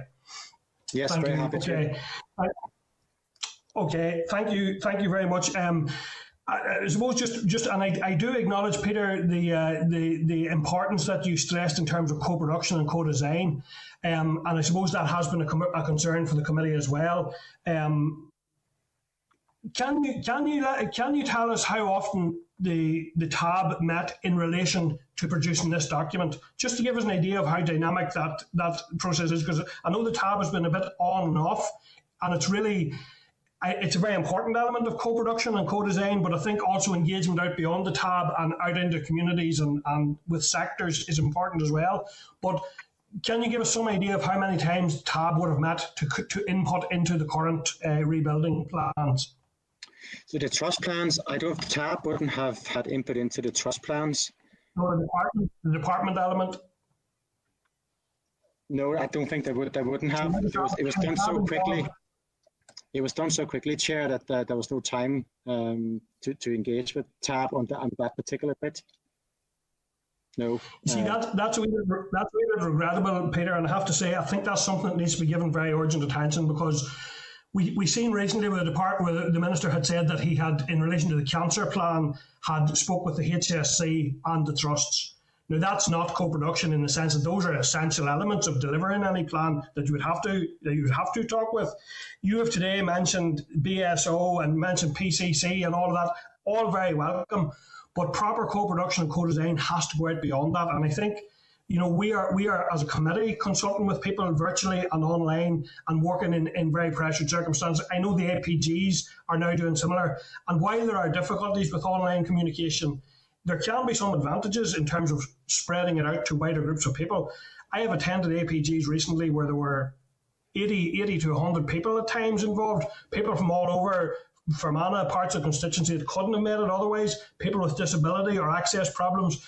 So I think we need to get very quickly back into meaningful co-production to capture the value of it in the first instance, as well as involving people. But the people with it who are experts by experience, I think, can contribute, and we can save ourselves from going down blind alleys by speaking with them. So I just would worry about that too much of this. So we're also talking at a time when we're looking at the HSC dissolution bill.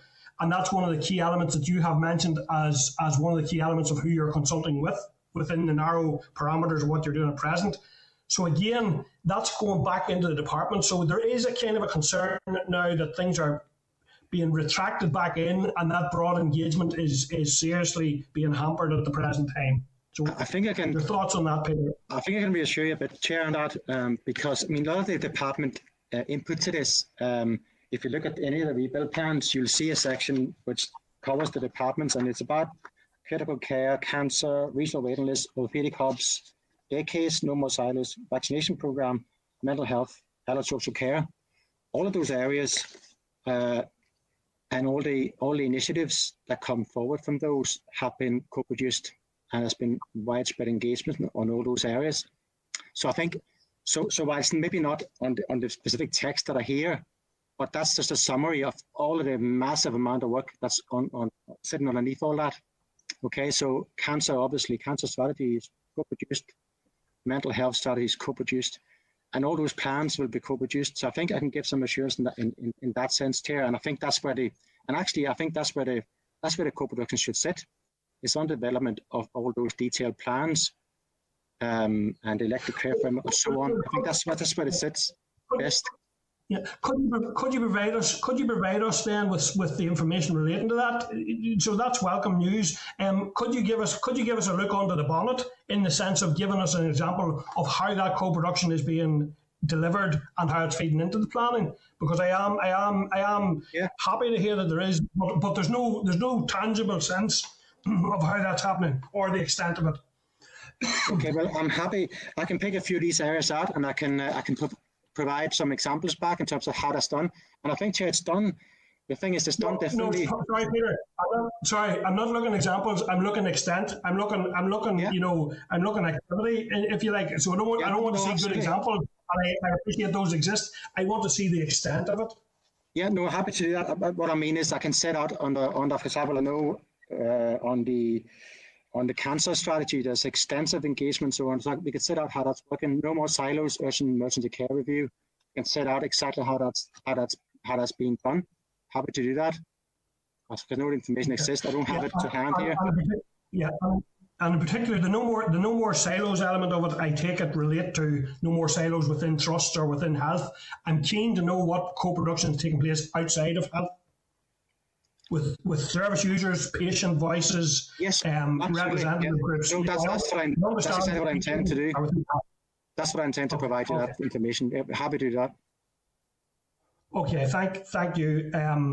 Thank you both Lisa and Peter for your attendance here today and for your engagement with committee members there, and for your commitment to ensure that inequalities is a central and an upfront element of planning moving forward, and also some of the information that you have committed to sending on to the committee. I appreciate that as well.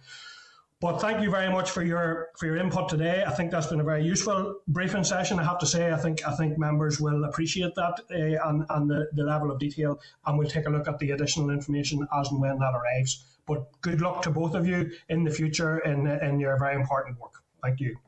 Thank you. Okay, members. So. Any brief comments on that? I'm going to, before we go into our SRs, I'll take a very quick break, but are there any any comments or anything members wish to input there? I think there is a commitment to providing us with different pieces of information, but do members have any thoughts or anything else in terms of follow-up on this? No. Okay. Well, listen. We can. It clearly will be an issue that we will be continuing to keep under our observation, and we'll be engaging with moving forward. So I'm going to take a short break there. Could we come back for 12:45? So just a 7-minute break there, please, members. Thank you. That's us live now, Chair. Okay, thank you, members. So we will now resume with, we have now the next 5 items on our agenda are SRs relating to coronavirus restrictions. There are departmental officials are here today to brief the committee on the provisions of these regulations and to take questions from members. Can I refer members to the papers at tab 7 to 11 of your pack, which include a clerk's memo there at tab 7.1. So I would now like to welcome Miss Liz Redmond, who is Director of Population Health. Good afternoon, Liz. Are you able to hear us okay? Hear you? Can you hear me? Thank you, Liz.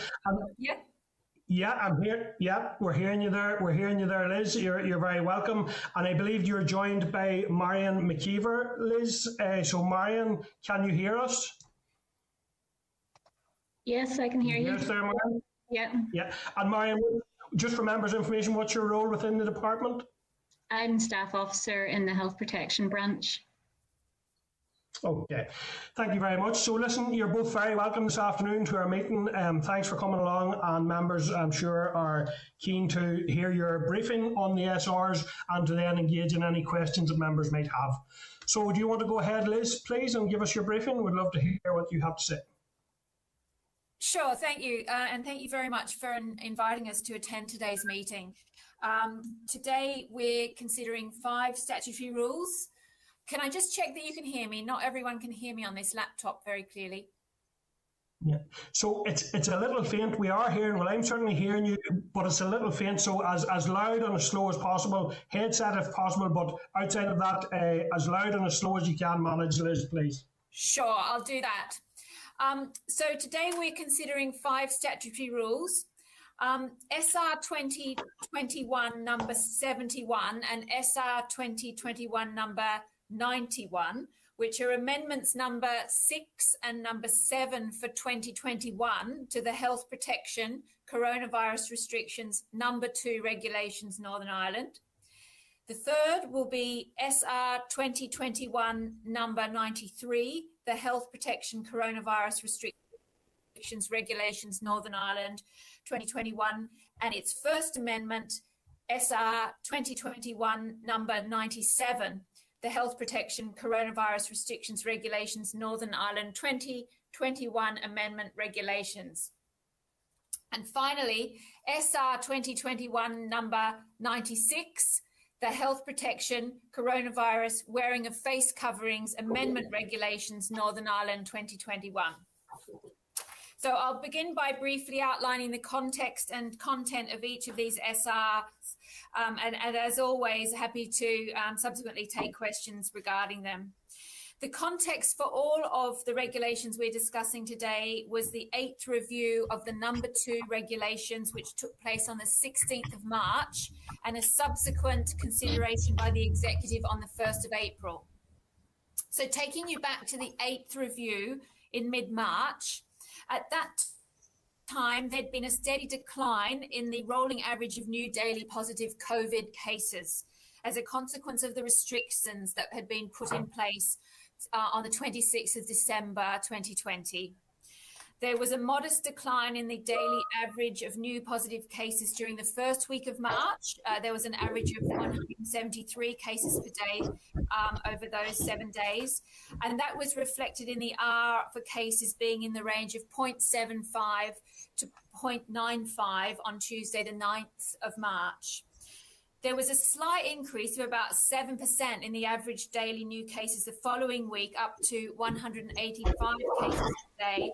That risen the RT for cases to 0.9 to 1.1 range. The RT for hospital admissions was estimated as 0.55 to 0.75, and for ICU occupancy, it was 0.45 to 0.95 at the time of that 8th review. However, the ICU position did remain a concern. The standard funded provision is 72 ICU beds, and any ICU beds above that level require the deployment of staff from elsewhere. At the 10th of March, the total number of critically ill patients stood at 91, so it was above that funded provision. Of those, 29 were COVID positive, and that was a reduction from the peak in January of 74.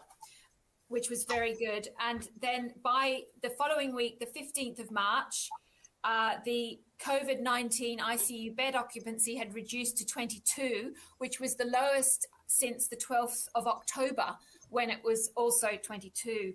I suppose the committee should note that on the 16th of October, we were very close to entering into a second lockdown. So we do need to be mindful of how quickly the situation can change, albeit that we were in a very different place at the time of the 8th review in mid-March than we had been 5 months previously, with the rollout of the vaccination program, and the disease was on a declining trend. So the positive impact of the vaccination program continued to be observed, with the reduction in the proportion of cases aged over 60 and a reduction in the proportion of hospital admissions aged over 80. So at its meeting on the 16th of March, the executive considered the evidence I've just summarised and concluded that overall the restrictions and requirements remained necessary and proportionate as a response to the epidemic. However, it was also agreed that a number of careful easements could be made under a gradual and measured process. The Chief Medical Officer and Deputy Chief Scientific Advisor's advice at the time was that the risk of spread of infection is much lower outdoors than indoors, and this is reflected in the relaxations that were agreed at that 8th review. So if I turn now to each of the SRs in turn. So we start with SR 2021 number 71, which is amendment number 6 of 2021 to the number 2 regulations. And that was made on the 24th of March. There were 2 commencement dates for those regulations. So if we start with the first commencement date, which is the 25th of March, and this brought in the following changes. It amended to the 15th of April, the date by which the regulations must be next formally reviewed, and that was to align with the dates in the pathway. It also made a technical amendment to omit Regulation 15 of the principal regulations to remove the expiry date of the 31st of March.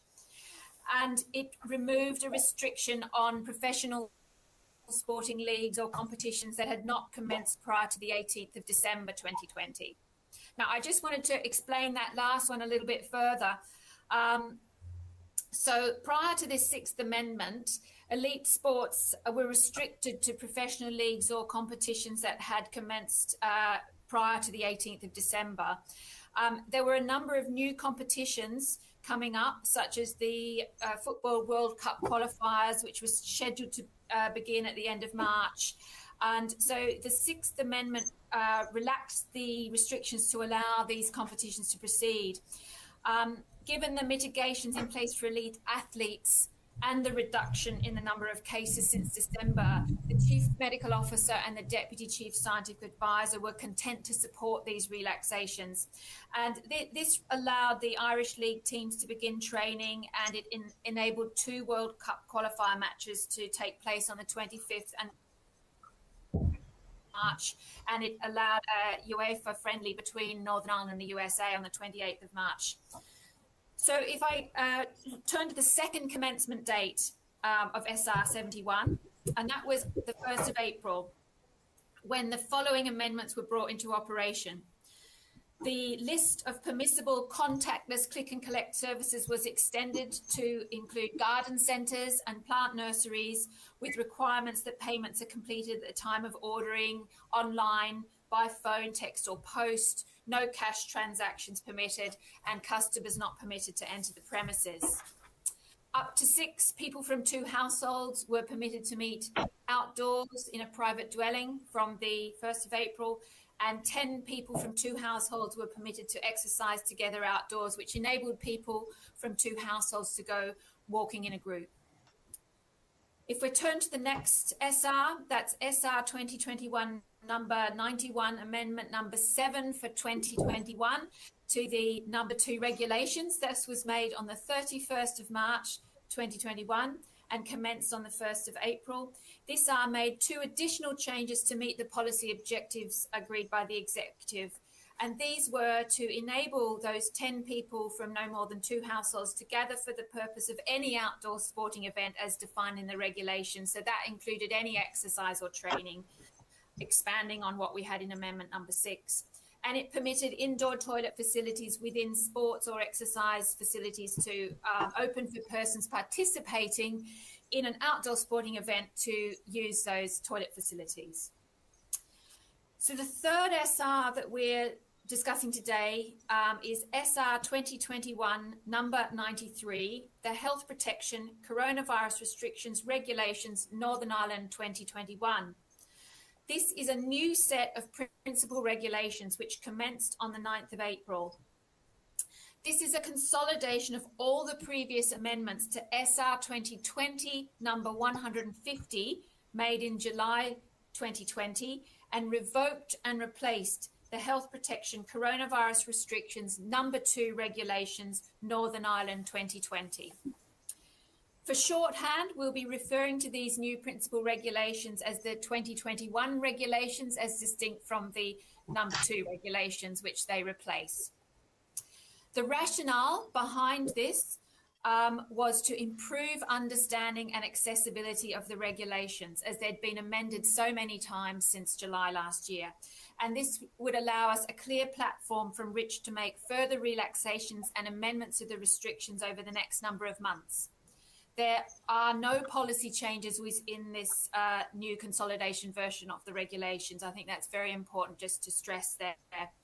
There were some face coverings provisions in relation to places of worship and close contact services that had been included within the number 2 regulations during previous months.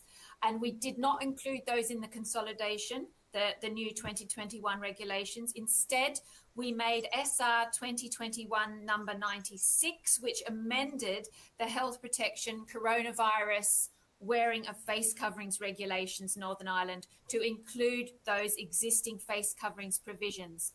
Again, they were not new policy changes at all. So SR 2021 number 96, which was the first amendment to the Wearing of Face Coverings Regulations for 2021, were made on the 8th of April and commenced on the 9th of April at the same time as the 2021 regulations. This SR requires members of the public to wear face coverings whilst inside a church or other premises where beliefs are practiced, and requires those providing or receiving close contact services to wear a face covering. And while the wording has changed slightly, I should emphasise again that these do not reflect any change in policy. In addition, the face covering regulations now provide operators of a passenger transport vehicle and their employees and agents with powers to enforce the legislation as it relates to operating a passenger transport vehicle. So the operator of a passenger transport vehicle can direct a person using a transport service to wear a face covering, direct that person to disembark from a vehicle or leave the passenger transport service premises, or direct a person not to enter or to leave a passenger transport service. So again, this is not a policy change. The operators of passenger transport services had been designated as a relevant person with identical powers under the number 2 restrictions regulations. These powers are now instead within the wearing of face coverings regulations. So the fifth and final SR we're discussing today is SR 2021 number 97, which is the first amendment to the newly consolidated Health Protection Coronavirus Restrictions Regulations Northern Ireland 2021. This SR was made at 7:30 p.m. on the 10th of April and commenced on the 12th of April. The policy associated with this amendment had been agreed at the 8th formal review of the number 2 regulations on the 16th of March. At its meeting on the 1st of April, the Executive ratified the 16th of March proposals and considered an additional paper tabled by the Executive Office, using the Executive Office's process for assessing relaxations where they are deemed to be urgent or compelling reasons to consider changes outside the 4-week review process. A number of additional proposals for relaxations on the 12th of April were submitted, and following Executive decisions to support those proposals were included in this amendment.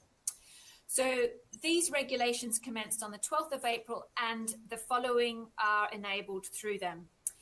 Enable click and collect services to be provided for all non-essential retailers. Permit the opening of outdoor retail, including motor vehicle dealerships, car washes, garden centres and plant nurseries. Allow 4 visitors to view the facilities of venues used for weddings or civil partnerships, accompanied by 1 staff member. They remove the general restrictions on movements, that's Regulation 14, which required people to stay at home or at the place where they live normally unless they have a reasonable excuse. They permit an outdoor sporting event for up to 15 persons, which is for the purposes of training organised by a club, individual or individuals affiliated in each case to a relevant sporting body or to an organisation that regulates and provides advice and guidance to members on matters relating to sport and physical activities. It removes the 25-person limits on persons attending funerals, marriages or civil partnership ceremonies. It permits 10 people from up to a maximum of 2 households to meet outside a private dwelling.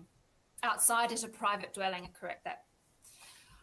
So I hope that provides you with a summary of the context in which these amendments were made and an outline of the content. This does bring you right up to date with the current regulatory position ahead of the changes that were agreed by the Executive at the first review of the 2021 regulations on the 15th of April, which will take effect tomorrow.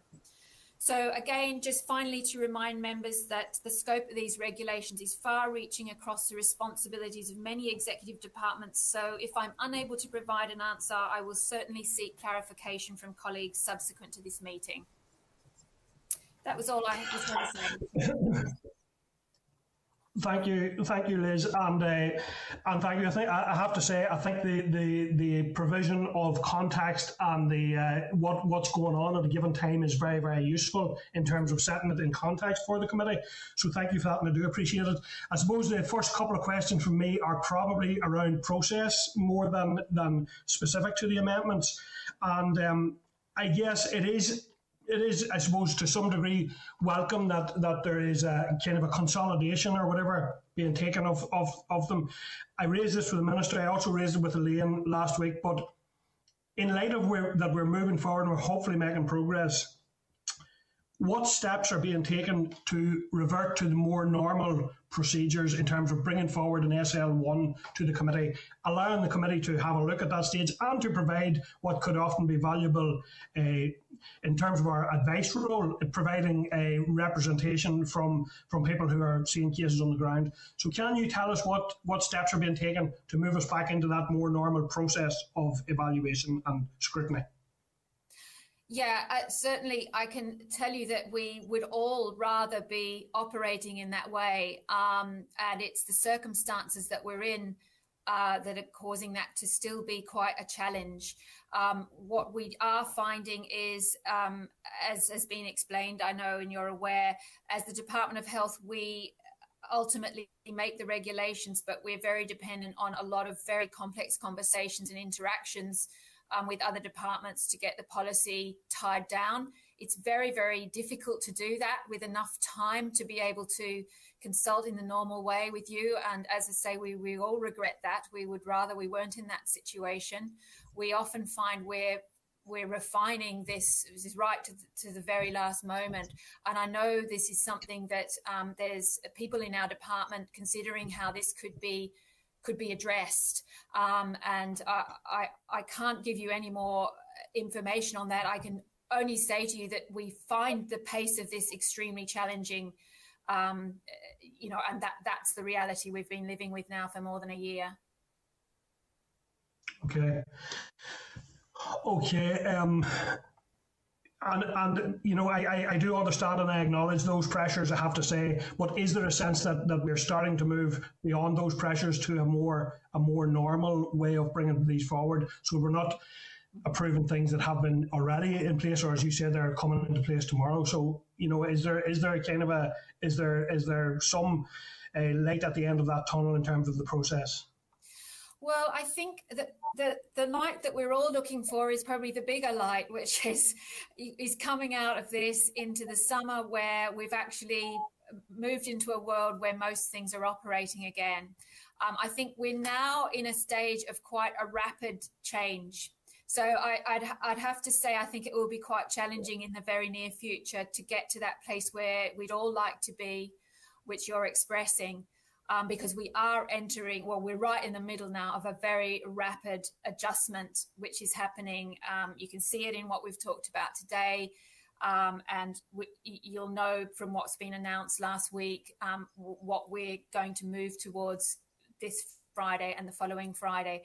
So I think the way out of this is to get to a more settled position regarding where we are with restrictions and the need for restrictions. But we keep this in mind, and we actually have internal conversations about, well, could we do it this time?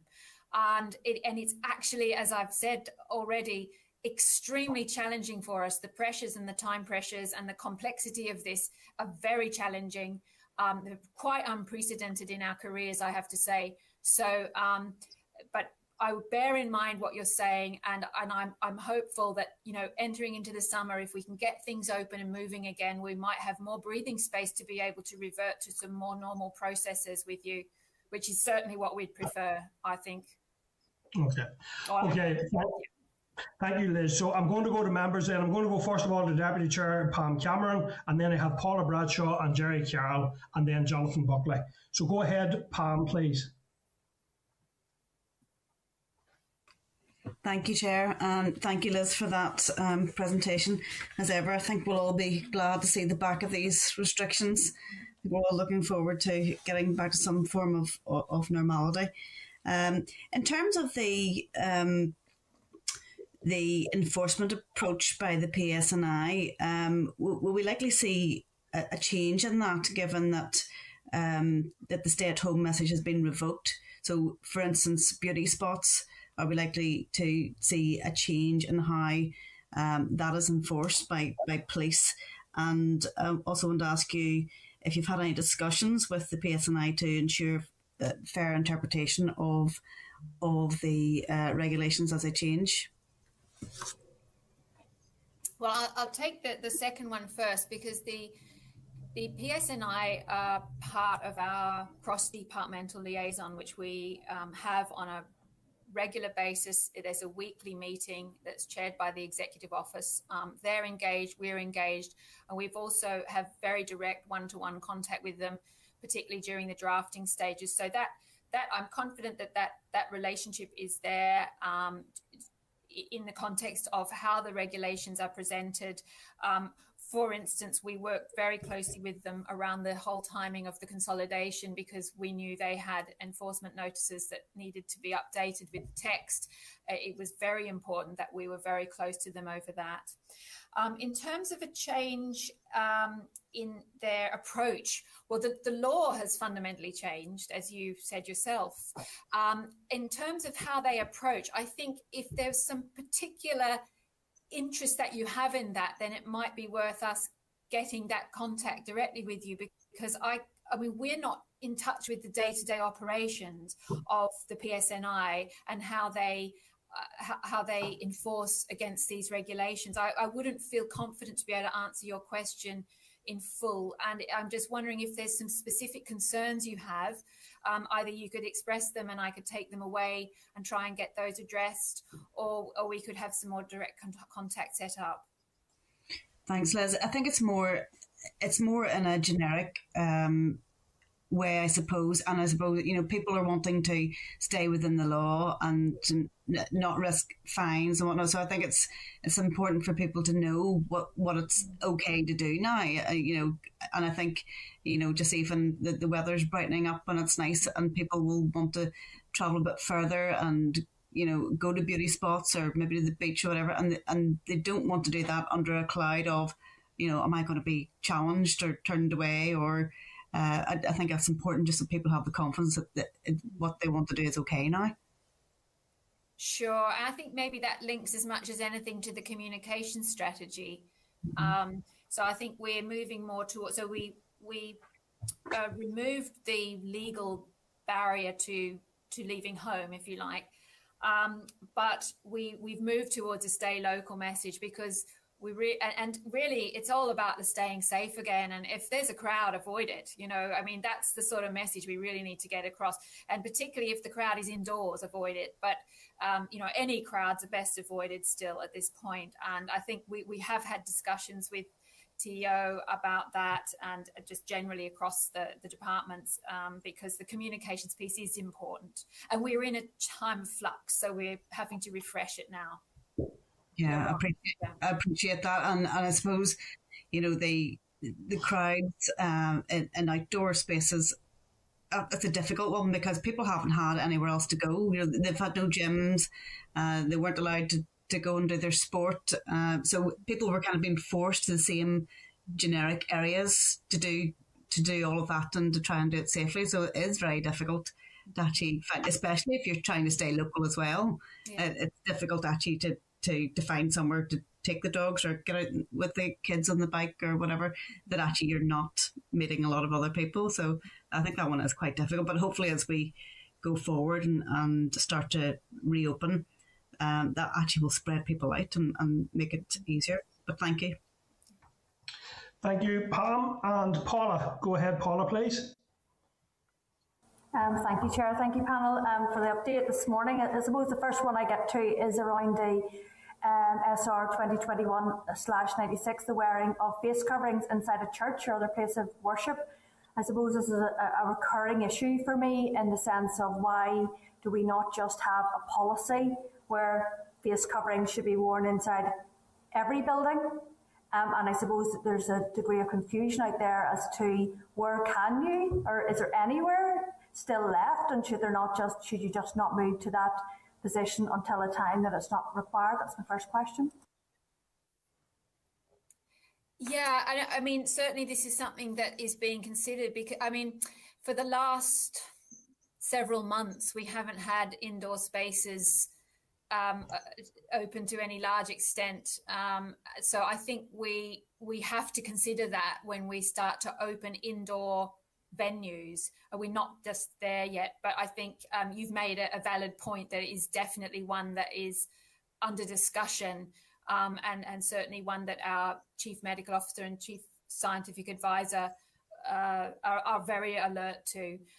Once you start getting people indoors, that's really where the highest risk of transmission is going to occur. Yeah. Okay, thank you, and appreciate if you could keep the committee updated on that conversation. The next area is in relation to outdoor exercise, and the first change there was the 10 persons from 2 households, and I think Marianne mentioned there around that would allow people to go out in walking groups, or maybe it was yourself, Liz. But obviously one of the groups of people who were pleased to see that outdoor exercise were golfers, and I suppose you are allowing a 2-ball when in reality it's a 4-ball usually plays, and a lot of people are very upset about that, and that's been rectified. And then recently there we saw the training in teams, and it was only up to 15 people. But again, that doesn't bear out the reality of how squads operate. You know, you would have about 16 or 17 at least in a squad, plus a coach, plus an assistant, plus a COVID officer. And so I'm just wondering, whenever these regulations are being brought forward, these changes, amendments, how are you actually engaging with the sporting bodies so that whenever things are brought forward, they actually make sense? And I've made this point to Naomi, our Justice Minister, around what do? Do you put names in a hat of a rugby team and say, actually, okay, we can only take the first 13 people, even though there's 17 or 18 in a team? You know, how do you engage with the sectoral bodies to actually make sure that they make sense in practice? Okay, well, the lead on the engagement is with the Department for Communities, and they have been very actively discussing. I would guess they're almost in daily contact from having talked to them. So they are our route into that engagement, and it's very close and regular. And none of this is ideal. I mean, I don't think anyone could argue that it is. That's all about compromises. It has been for the past year. I think we were very pleased to be able to get people out and doing some sporting activity in groups at all. So, yeah, I accept your point about the size of a team and so forth, but that's where we were at that time. And more change will come, as you've already alluded to. Thank you. Just finally then, in terms of the SRs, you know, there's details there and it's welcome, but is there any room to actually put an explanatory memorandum around the public health, why a decision has been taken? Because a lot of times we will, as MLAs, we will get feedback from people to say, well, why have they opened that and why have they not opened that? And I suppose it's useful for us then, if there is like an explanatory memorandum, as I outlined there, that we can actually point people to say, look, you know, that the evidence would show from the contact tracing, for example, that this is a area of society where there have been a lot of outbreaks or something. I think it's would be useful to have it alongside the SR for us to be able to point people to. Yeah, I understand why you're asking that question. I think the difficulty is these are executive decisions that are balancing a lot of things. So obviously the coronavirus transmission risk is a very important part of that. But there's a range of things. As you know, political decision making is complex and juggling a lot of things. So I'm not sure that doing that would actually help people that much. There are some general principles though, and they are reflected in the pathway document as well about, you know, the outdoors. So we've focused on the outdoors. The ones that I've brought to you today are very much around the outdoor space. And that's where we've thought with the scientific advice is that is the safest place to allow people to start to do things together. So, you know, so there's general principles apply through this, and you'll see that in the changes being made this week as well. So, yeah, I'll take your point away, but I'm not sure that that's going to be that easy to do or be that helpful, to be honest, okay? Okay, thank you, Liz. Thank you, Maria. Thank you, and I'm going to Jerry Carolan. Can I just highlight to members, we are losing our broadcasting at 1:30, and ideally it would be, I would prefer if we could conclude this business with the SRs in that session. So if members can just keep it as brief as possible, and panel, I'd appreciate your brevity. Thank you. Thanks, Chair. Go ahead, Jerry. I'll be quick, thanks. I kind of share Paula's concerns about the face mask in churches. It seems to be a strange oversight, but I take the point made by Liz that they were closed, but I think there should have been a a swifter move on that. Just a clarification on the first SR fines have been amended. I think, Liz, you said that was a tidying up exercise or words to that effect, but can I just get a bit of clarity on that, please? Yeah, so this is the amendment number 6.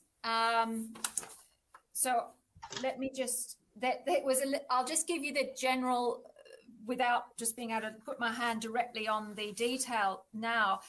What it was in an earlier amendment, we overlooked, it was just a drafting issue, we overlooked to make some cross-references to the fines and penalties in some of the regulations. So we've just put them back in. That was just a correction, really. So I think that's the point you've asked about, isn't it?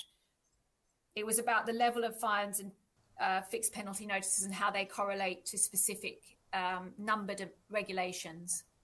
So just a clarity. So yeah. How do things stand before this SR, and how do things stand with this SR presumably passing in relation to fines, is what I'm really trying to understand. My suggestion on that one is that we actually write to you and tell you what it is, because I remember that I've seen a list of all the different cross-references, and it just might be a little bit difficult to explain that in this format. But could we come back to you, Jerry, in writing and just explain it to you? Yeah, just quickly, Chair, I know we're cut for time, but I mean, it could be a simple technical matter, which is fine, Liz, but there's been quite a lot of concern about who has been issued with fines over this pandemic, particularly people from ethnic minority backgrounds, working class people. And I think it's important that we have all the information. It could be, hopefully, just is a tidying up exercise, but if it's anything more than that, then I think we need to see the detail of what we're being asked to support. Thanks. Yeah. No, it definitely was a tidying up exercise. It was an oversight. There was no change in policy associated with that. I don't know, Marion, if you've got any other information you can add to that, or whether we just clarify for Jerry exactly what the change was. I do have a list here, Liz. As you said, it's about the level of fines. So it was basically adding in a number of provision, not adding in, but amending it. They were initially on a lower scale. That wasn't, and it was tidying it up from that perspective, that a number of sectors should have been on a higher scale for fines. I think what we'll do, Jerry, is we'll write that for you. I think this is... Yeah, Liz, I mean, I appreciate the answer and appreciate that, Marion, but, if there's an increase in scales, then obviously that would suggest a different policy, and that, so I think we need a bit of clarity on that. We'll come back to you on that. Okay, thank you. So going then finally to Jonathan Buckley. Go ahead, Jonathan. Thank you, Chair, and thank you, Liz, for your presentation. Firstly, I suppose probably I would agree with Paula's comment in relation to an explanatory note. I think while accepted that would not be possible in every regard, I do think it would help around some of the decisions which will inevitably come based on evidence that is presented to the Executive Ministers and the Health Minister. So I would support that call, because that does help us explain exactly what is going on. Maybe some of us will agree with that point and some of us will not, but I think it's important. So just to put that on the record. Secondly, Liz, can you define to me what stay local means? Yeah, well, this is something we had in guidance around staying within 10 miles, I think, of your home. It is actually currently being reviewed. So you've actually hit on something that we're currently debating in terms of what exactly should stay local mean when we make the changes this week. We're opening more things up.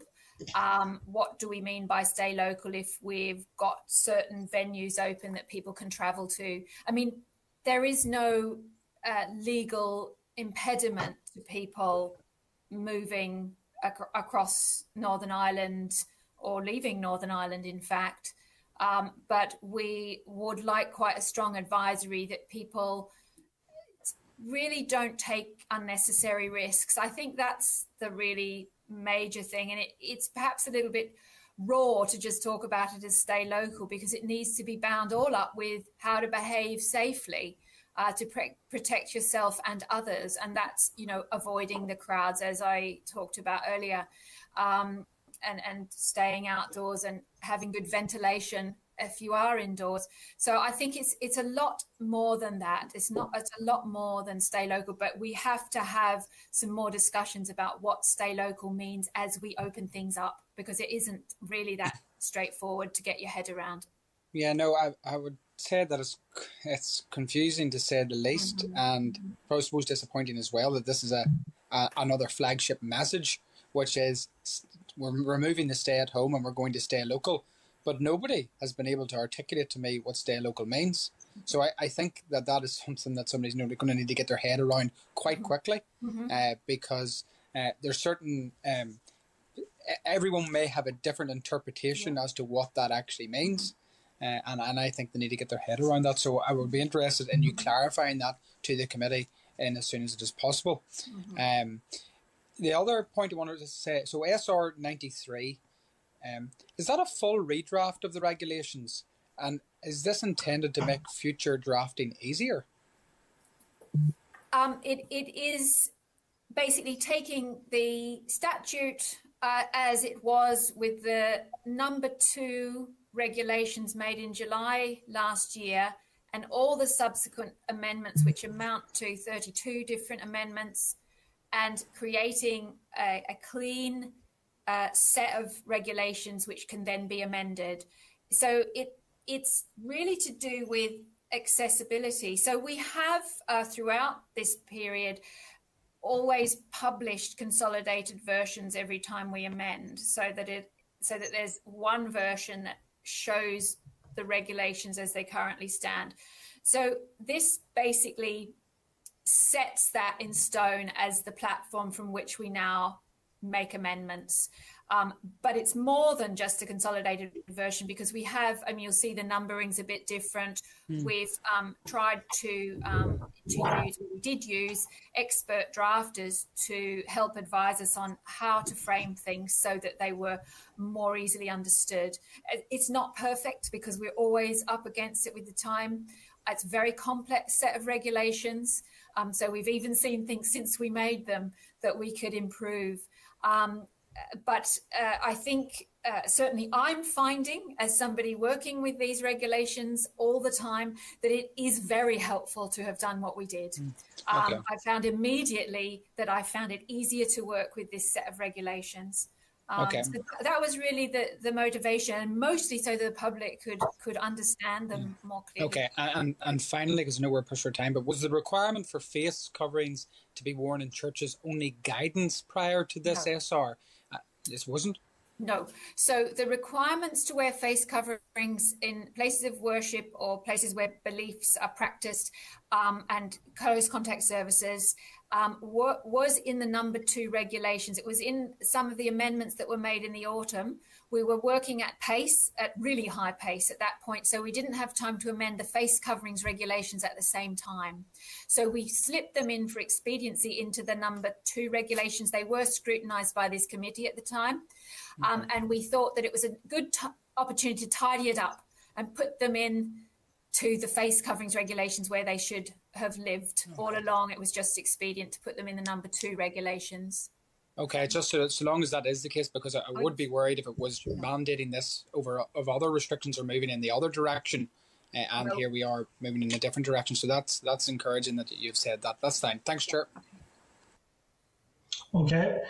Thank you. Okay, and thank you then, Liz and Marion, for your attendance today and for dealing with those questions, and indeed for the additional information that you've committed to sending forward to committee. So we can let you go with that, and we'll consider we'll take our further consideration of each SR now in turn. Thank you very much. Thank you. Okay, and good luck. Okay, members. So I'm going then to each of the SRs in turn, as we normally do. So the first one there is SR 2021/71, the Health Protection Coronavirus Restrictions number 2 amendment, number 6, regs NI 2021. I refer members to tab 7 of your pack. This SR provides for some easements of the restrictions, extends the period of review to the 18th of April, and removes the requirement for the regulations to expire on the 31st of March 2021. It is revoked by SR 2021-93, which is also on today's agenda. The Examiner of Statutory Rules has made her report and has no issues to raise in relation to this SR. Have members any further issues they wish to raise in connection with the statutory rule? No. So I can ask members to agree formally that the Committee for Health has considered Health Protection Coronavirus Restriction number 2 Amendment number 6, Regulations 2021, and recommends that it be confirmed by the Assembly. Are we agreed? Agreed. Thank you. SR then 2021/91. So this SR provides an exemption for gatherings of up to 10 persons from no more than 2 households in relation to certain sporting activity. It is revoked by SR 2021-93, which is also on today's agenda. The Examiner for Statutory Rules made her report and has no issue to raise in connection to this SR. Have members any further issues they wish to raise with that one? No, thank you. If not, then can I ask members to agree formally that the Committee for Health has considered the Health Protection Coronavirus Restrictions number 2 Amendment number 7 Regulations 2021 and recommends that it be confirmed by the Assembly. Are we agreed? Agreed. Thank you, members. Moving on to number 9, which is SR 2021/93. I refer members to papers at tab 9 of your pack. This SR revokes and replaces the previous Health Protection Coronavirus Restrictions number 2 Regulations 2020 and provides for the restrictions on business closures and gatherings as outlined in the briefing and in the memo in your packs there.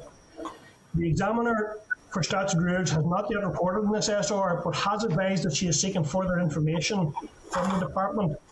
In light of that, I propose that the Committee defer its consideration of these regulations until the Examiner has made her report. Would members be agreed with that line approach?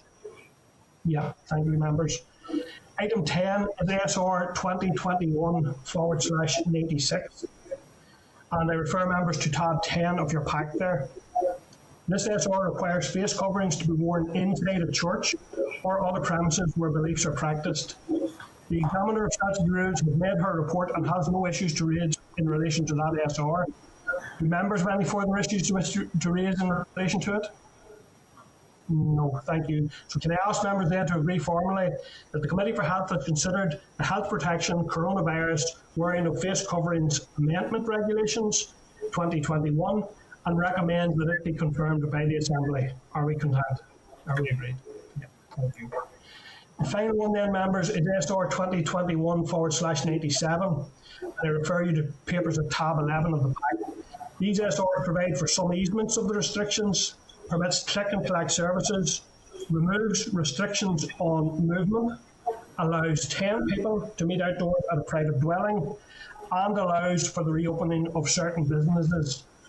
Now, members, the Examiner for Statutory Rules has not yet reported on this SR, but has advised again that she is seeking further information from the Department in relation to it. In light of that, I propose that the Committee defer its consideration of these regulations until the Examiner's report is received. Would members be content? Yeah, great. Thank you, members. Okay, members, so thank you for that. Moving swiftly on to item 12, which had been our committee inquiry, COVID-19 and its impact on care homes. I refer members to the letter from the Department at tab 12.1 of the pack. The Department advises that it will provide the Committee with a response to its recommendations of the Committee's inquiry into the impact of COVID-19 care homes by 19th of April. However, this has not been received to date. So are members therefore content to note pending consideration of the Department's response when it is received? Yeah, thank you, members. Okay, members, moving on to correspondence. I'll just check, Clerk, have we now moved out of broadcasting, or do we need to pause, or can we continue on? Just let broadcasting know that we'll be shifting to offline, so you'll notice in the next couple of minutes we'll go offline, and then everyone will come up in the the spotlight, so all the staff members will be in there as well. So that will happen over the next couple of minutes, so we can continue to work away, so we can, and hopefully it will be seamless enough for everybody. Okay, thank you, Clerk. Moving on then, members, to correspondence. So can I draw your attention to a number of items there? Item 13.2 is a response from the Department to the Committee's request for further information on indemnity arrangements, including the issue of indemnity for the community and voluntary sector in relation to cyber security. Any comments, members? Yeah, Carol, go ahead.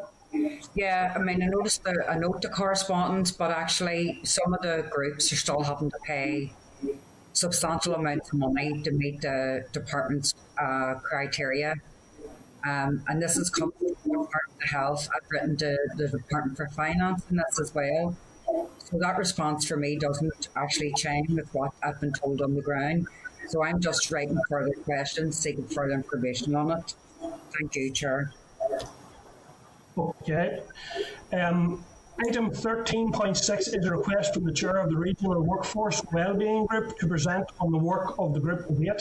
Any comments from members in relation to that item of correspondence?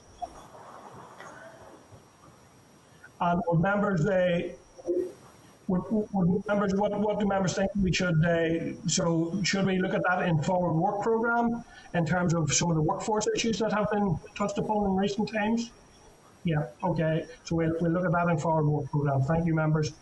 Members, any comments or proposals on any other items of correspondence?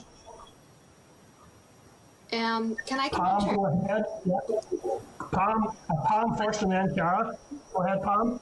Thanks, Chair. It's actually in the table papers to correspondence. Or you do okay.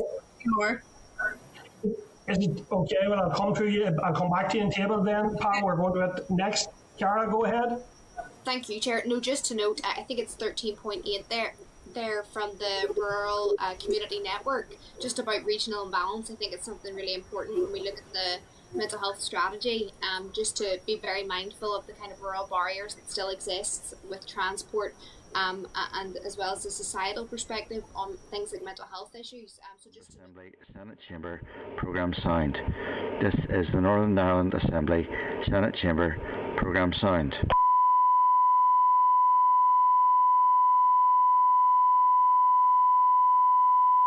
This is the Northern Ireland Assembly Senate Chamber Programme Sound. This is the Northern Ireland Assembly Senate Chamber.